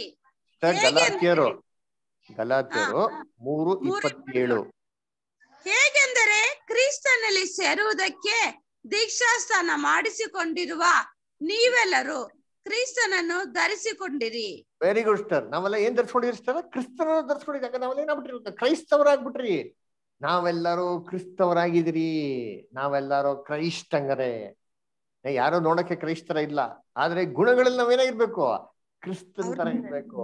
ನೋಡ್ರ, ಇದೇ ಕ್ರೈಸ್ತ ಅಂತ ಅರ್ಥ ಕೊಟ್ಟ. ನೋಡಿ, ನಾವು ದೀಕ್ಷಾಸ್ನಾನ ಮಾಡಿಸ್ಕೊಂಡ್ರೆ ಎಲ್ಲರೂ ಏನಾಗಿದ್ರಿ? ಇವಾಗ ನಾವು ಕ್ರಿಸ್ತನ ಏನ್ ಮಾಡಿದ್ರಿ? ಇವಾಗ ಧರಿಸ್ಕೊಂಡಿದ್ದೀರಿ. Very good. ಇವಾಗ 29ನೇ ವಾಕ್ಯ ಓದಿ. ಕ್ರಿಸ್ತನ ಧರಿಸ್ಕೊಂಡಿದ್ರೆ ನಾವೇನಾಗ್ತೀರಿ? ನೀವು ಕ್ರಿಸ್ತವನಾಗಿದ್ದರೆ ಅಬ್ರಹಾಮನ ಸಂತತಿಯವರು, ವಾಗ್ದಾನಕ್ಕನುಸಾರವಾಗಿ ಬಾಧ್ಯರು ಆಗಿದ್ದೀರಿ. Very good. ನೀವು ಕ್ರಿಸ್ತನವರಾಗಿದ್ರೆ ಏನಾಗಿದ್ದೀರಂತೆ? ಅಬ್ರಾಮಿನ ಸಂತತಿಯವರು. ಅರ್ಥ ಆಯ್ತಾ? ನಾವು ಕ್ರಿಸ್ತನ ಇದ್ರೆ ಯಾರ ಸಂತತಿ ಅಂತೆ? ಅಬ್ರಾಮಿ ಸಂತತಿ. ಹಂಗ ಸ್ತ್ರೀಯ ಸಂತತಿ ಯಾರು? ಸ್ತ್ರೀಯ ಸಂತತಿ ನಾವ್ ಆಗ್ಬಿಡ್ತೀರಿ ಅಂತೆ. ವಾಗ್ದಾನಕ್ಕನುಸಾರವಾಗಿ ನಾವೇನಂತೆ? ಬಾಧ್ಯರು. ಕರ್ತನಲ್ಲಿ ಪ್ರೀತಿ ಅಂತ ಸ್ವರಗಳು. ಇದು ಹೇಗಪ್ಪ ಅಂತ ಅರ್ಥ ಮಾಡ್ಕೊಬೇಕಂದ್ರೆ, ಯೇಸು ಕ್ರಿಸ್ತು ಒಂದು ದೇಹಕ್ಕೆ ಏನ್ ಮಾಡ್ತಾರೆ? ಬೈಬಲ್ ಅಲ್ಲಿ ಕಂಪೇರ್ ಮಾಡ್ತಾರೆ. ಈ ದೇಹಕ್ಕೆ ಶಿರಸ್ಸು ನಮ್ಮ ರಕ್ಷಕನಾಗಿರಂತ ಯೇಸು ಪ್ರಭು. ನಾವೆಲ್ಲ ಏನಾಗಿದ್ದೀವಿ? ದೇಹಕ್ಕೆಲ್ಲ ಏನಾಗಿದ್ದೀರಿ? ಅಂಗಗಳಾಗಿದ್ದೀವಿ. ಈ ಶರೀರ ಮತ್ತೆ ಶಿರಸ್ಸು ಎರಡೂ ಸೇರ್ಬಿಟ್ಟೆ ಏನ್ರಿ? ಒಂದು ಕ್ರಿಸ್ತನಾಗಿ ಆಗೋದು, ಒಂದು ಸ್ತ್ರೀಯ ಸಂತತಿಯಾಗಿ ಆಗೋದು ಅಲ್ವರ? ಇದು ಬೈಬಲ್ ಅಂತ ರಹಸ್ಯ. ಓದಿ 1ನೇ ಕೊರಿಂಥ 12ನೇ ಅಧ್ಯಾಯ 12ನೇ ವಾಕ್ಯ ಮತ್ತೆ 13ನೇ ವಾಕ್ಯ ಬದಲು. ಹೇಗೆ ದೇಹವು ಒಂದಾಗಿದ್ದರೂ ಅದಕ್ಕಿರುವ ಅಂಗಗಳು ಅನೇಕವಾಗಿವೆಯೋ, ಹೇಗೆ ದೇಹ ಅಂಗಗಳೆಲ್ಲವೂ ಅನೇಕವಾಗಿದ್ದು ಒಂದೇ ದೇಹವಾಗಿರುವುದು, ಹಾಗೆಯೇ ಕ್ರಿಸ್ತನು ಅಂಡರ್ಲೈನ್ ಮಾಡ್ಕೊಳ್ಳಿ. ಹೇಗೆ ದೇಹ ಒಂದೇ ಆಗಿದ್ದು ಅನೇಕ ಅಂಗಗಳಿದೆಯೋ ಹಾಗೆಯೇ ಕ್ರಿಸ್ತನು. 27ನೇ ವಾಕ್ಯ ಬದಲು ಇವಾಗ. ಓಕೆ. ನೀವು ಕ್ರಿಸ್ತನ ದೇಹವು ಮತ್ತು ಒಬ್ಬೊಬ್ಬರಾಗಿ ಅದಕ್ಕೆ ಅಂಗಗಳಾಗಿದ್ದೀರಿ. ನೋಡ್ರ, ನಾವು ಏನಂತಾರೆ? ಕ್ರಿಸ್ತನ ದೇಹಕ್ಕೆ ಏನಾಗಿದ್ರಿ? ಇವಾಗ ಅಂಗಗಳಾಗಿದೆ. ಹಂಗ ನಾವೇನಾಗ್ಬಿಟ್ರಿ? ಇವಾಗ ಕ್ರಿಸ್ತನ ದೇಹ ಅಂಗವಾಗ ನಾವು ಕ್ರಿಸ್ತನೇ ಆಗ್ಬಿಟ್ರಿ ಅಲ್ರ? ನೋಡಿ, ಇವಾಗ ಎಫಿಷಿಯನ್ಸ್ ಅಲ್ಲಿ ಹೇಳ್ತಾರೆ ನೋಡ್ತೀನಿ. ಎಫಿಷಿಯನ್ ಬರೆದ ಪತ್ರಿಕೆ 5ನೇ ಅಧ್ಯಾಯ 23 ಇಂದ 25 ಬದರ. ಹೇಗೆ ನಮ್ಮ ದೇಹಕ್ಕೆ ಶಿರಸ್ಸು ಮೇಲೆ ಇದೆಯೋ, ಕ್ರಿಸ್ತನು ಸಭೆಗೆ ತಲೆಯಾಗಿರುವ ಪ್ರಕಾರವೇ ಗಂಡನು ಹೆಂಡತಿಗೆ ತಲೆಯಾಗಿದ್ದಾನೆ. ಕ್ರಿಸ್ತನು ಸಭೆ ಎಂಬ ದೇಹಕ್ಕೆ ರಕ್ಷಕನಾಗಿದ್ದಾನೆ. ಅದಿರಲಿ, ಸಭೆಯು ಕ್ರಿಸ್ತನಿಗೆ ಹೇಗೆ ಅಧೀನವಾಗಿದೆಯೋ ಹಾಗೆಯೇ ಸ್ತ್ರೀಯರು ತಮ್ಮ ತಮ್ಮ ಗಂಡಂತರಿಗೆ ಎಲ್ಲಾ ವಿಷಯಗಳಲ್ಲಿಯೂ ಅಧೀನರಾಗಿರಬೇಕು. ನೋಡ್ರ, ಏನ್ರಿ? ಯಾವ ಪ್ರಕಾರ ಏನ್ರಿ? ಸಭೆ ಶಿರಸ್ಸು ಯೇಸು ಕ್ರಿಸ್ತನು, ಅದೇ ತರ ಸ್ತ್ರೀಗೆ ಶಿರಸ್ಸು ಯಾರಂತೆ?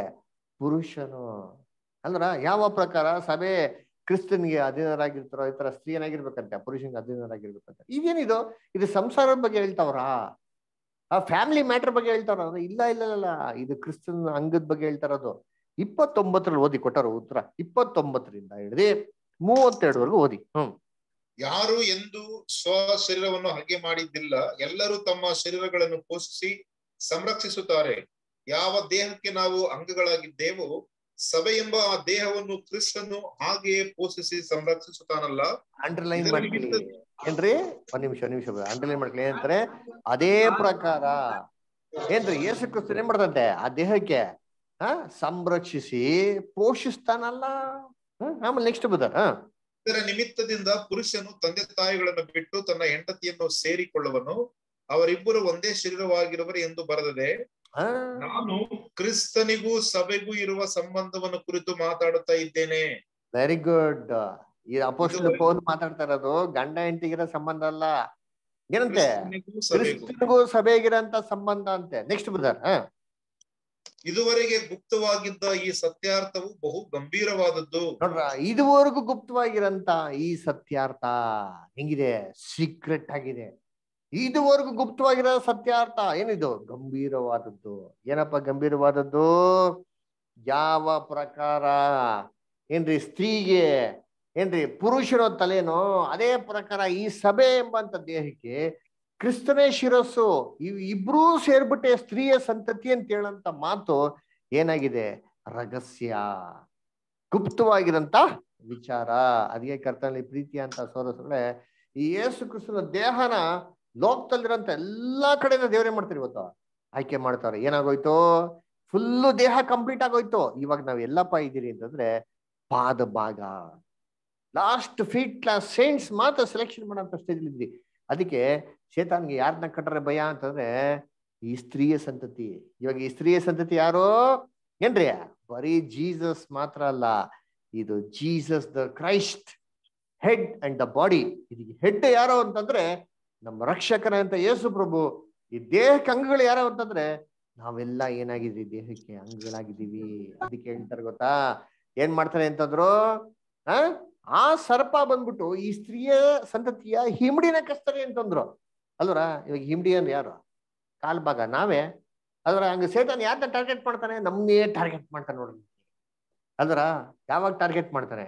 ಯಾವಾಗ ಟಾರ್ಗೆಟ್ ಮಾಡೋದು ಅಂತಂದ್ರೆ ಅವ್ನಿಗೆ ಚೆನ್ನಾಗ್ ಗೊತ್ತು, ಈ ಸ್ತ್ರೀಯ ಸಂತತಿ ಕಂಪ್ಲೀಟ್ ಆಗ್ಬಿಟ್ರೆ ಅವ್ನ ತಲೆನ್ ಜಜ್ಜಿ ಬಿಡ್ತಾರೆ ಅಂತ. ಅದಕ್ಕೆ ಸೇತಾನ್ ಏನ್ ಮಾಡ್ತಾನೆ ಅಂತಂದ್ರೆ ಗಾರ ಮಾಡಿ ಏನ್ ಮಾಡ್ತಾನೆ? ನಮ್ಗೆ ನಿಮ್ ಕಾಲ್ನ ಕಸ್ತಾನೆ ಇರ್ತಾನೆ. ಅದ್ರ ಸರ್ಪ ಕಚ್ಬೇಕಾದ್ರೆ ಹೆಂಗ್ ಕಸ್ತದ ಹೇಳಿ? ಸೈಲೆಂಟ್ ಆಗಿ ಬರ್ತಾರೆ, ಬಂದ್ಬಿಟ್ಟು ಕಚ್ಬಿಟ್ಟು ಹೋಗ್ಬಿಡ್ತಾರೆ. ಕಚ್ಬಿಟ್ಟು ಏನ್ ಮಾಡ್ತದೆ?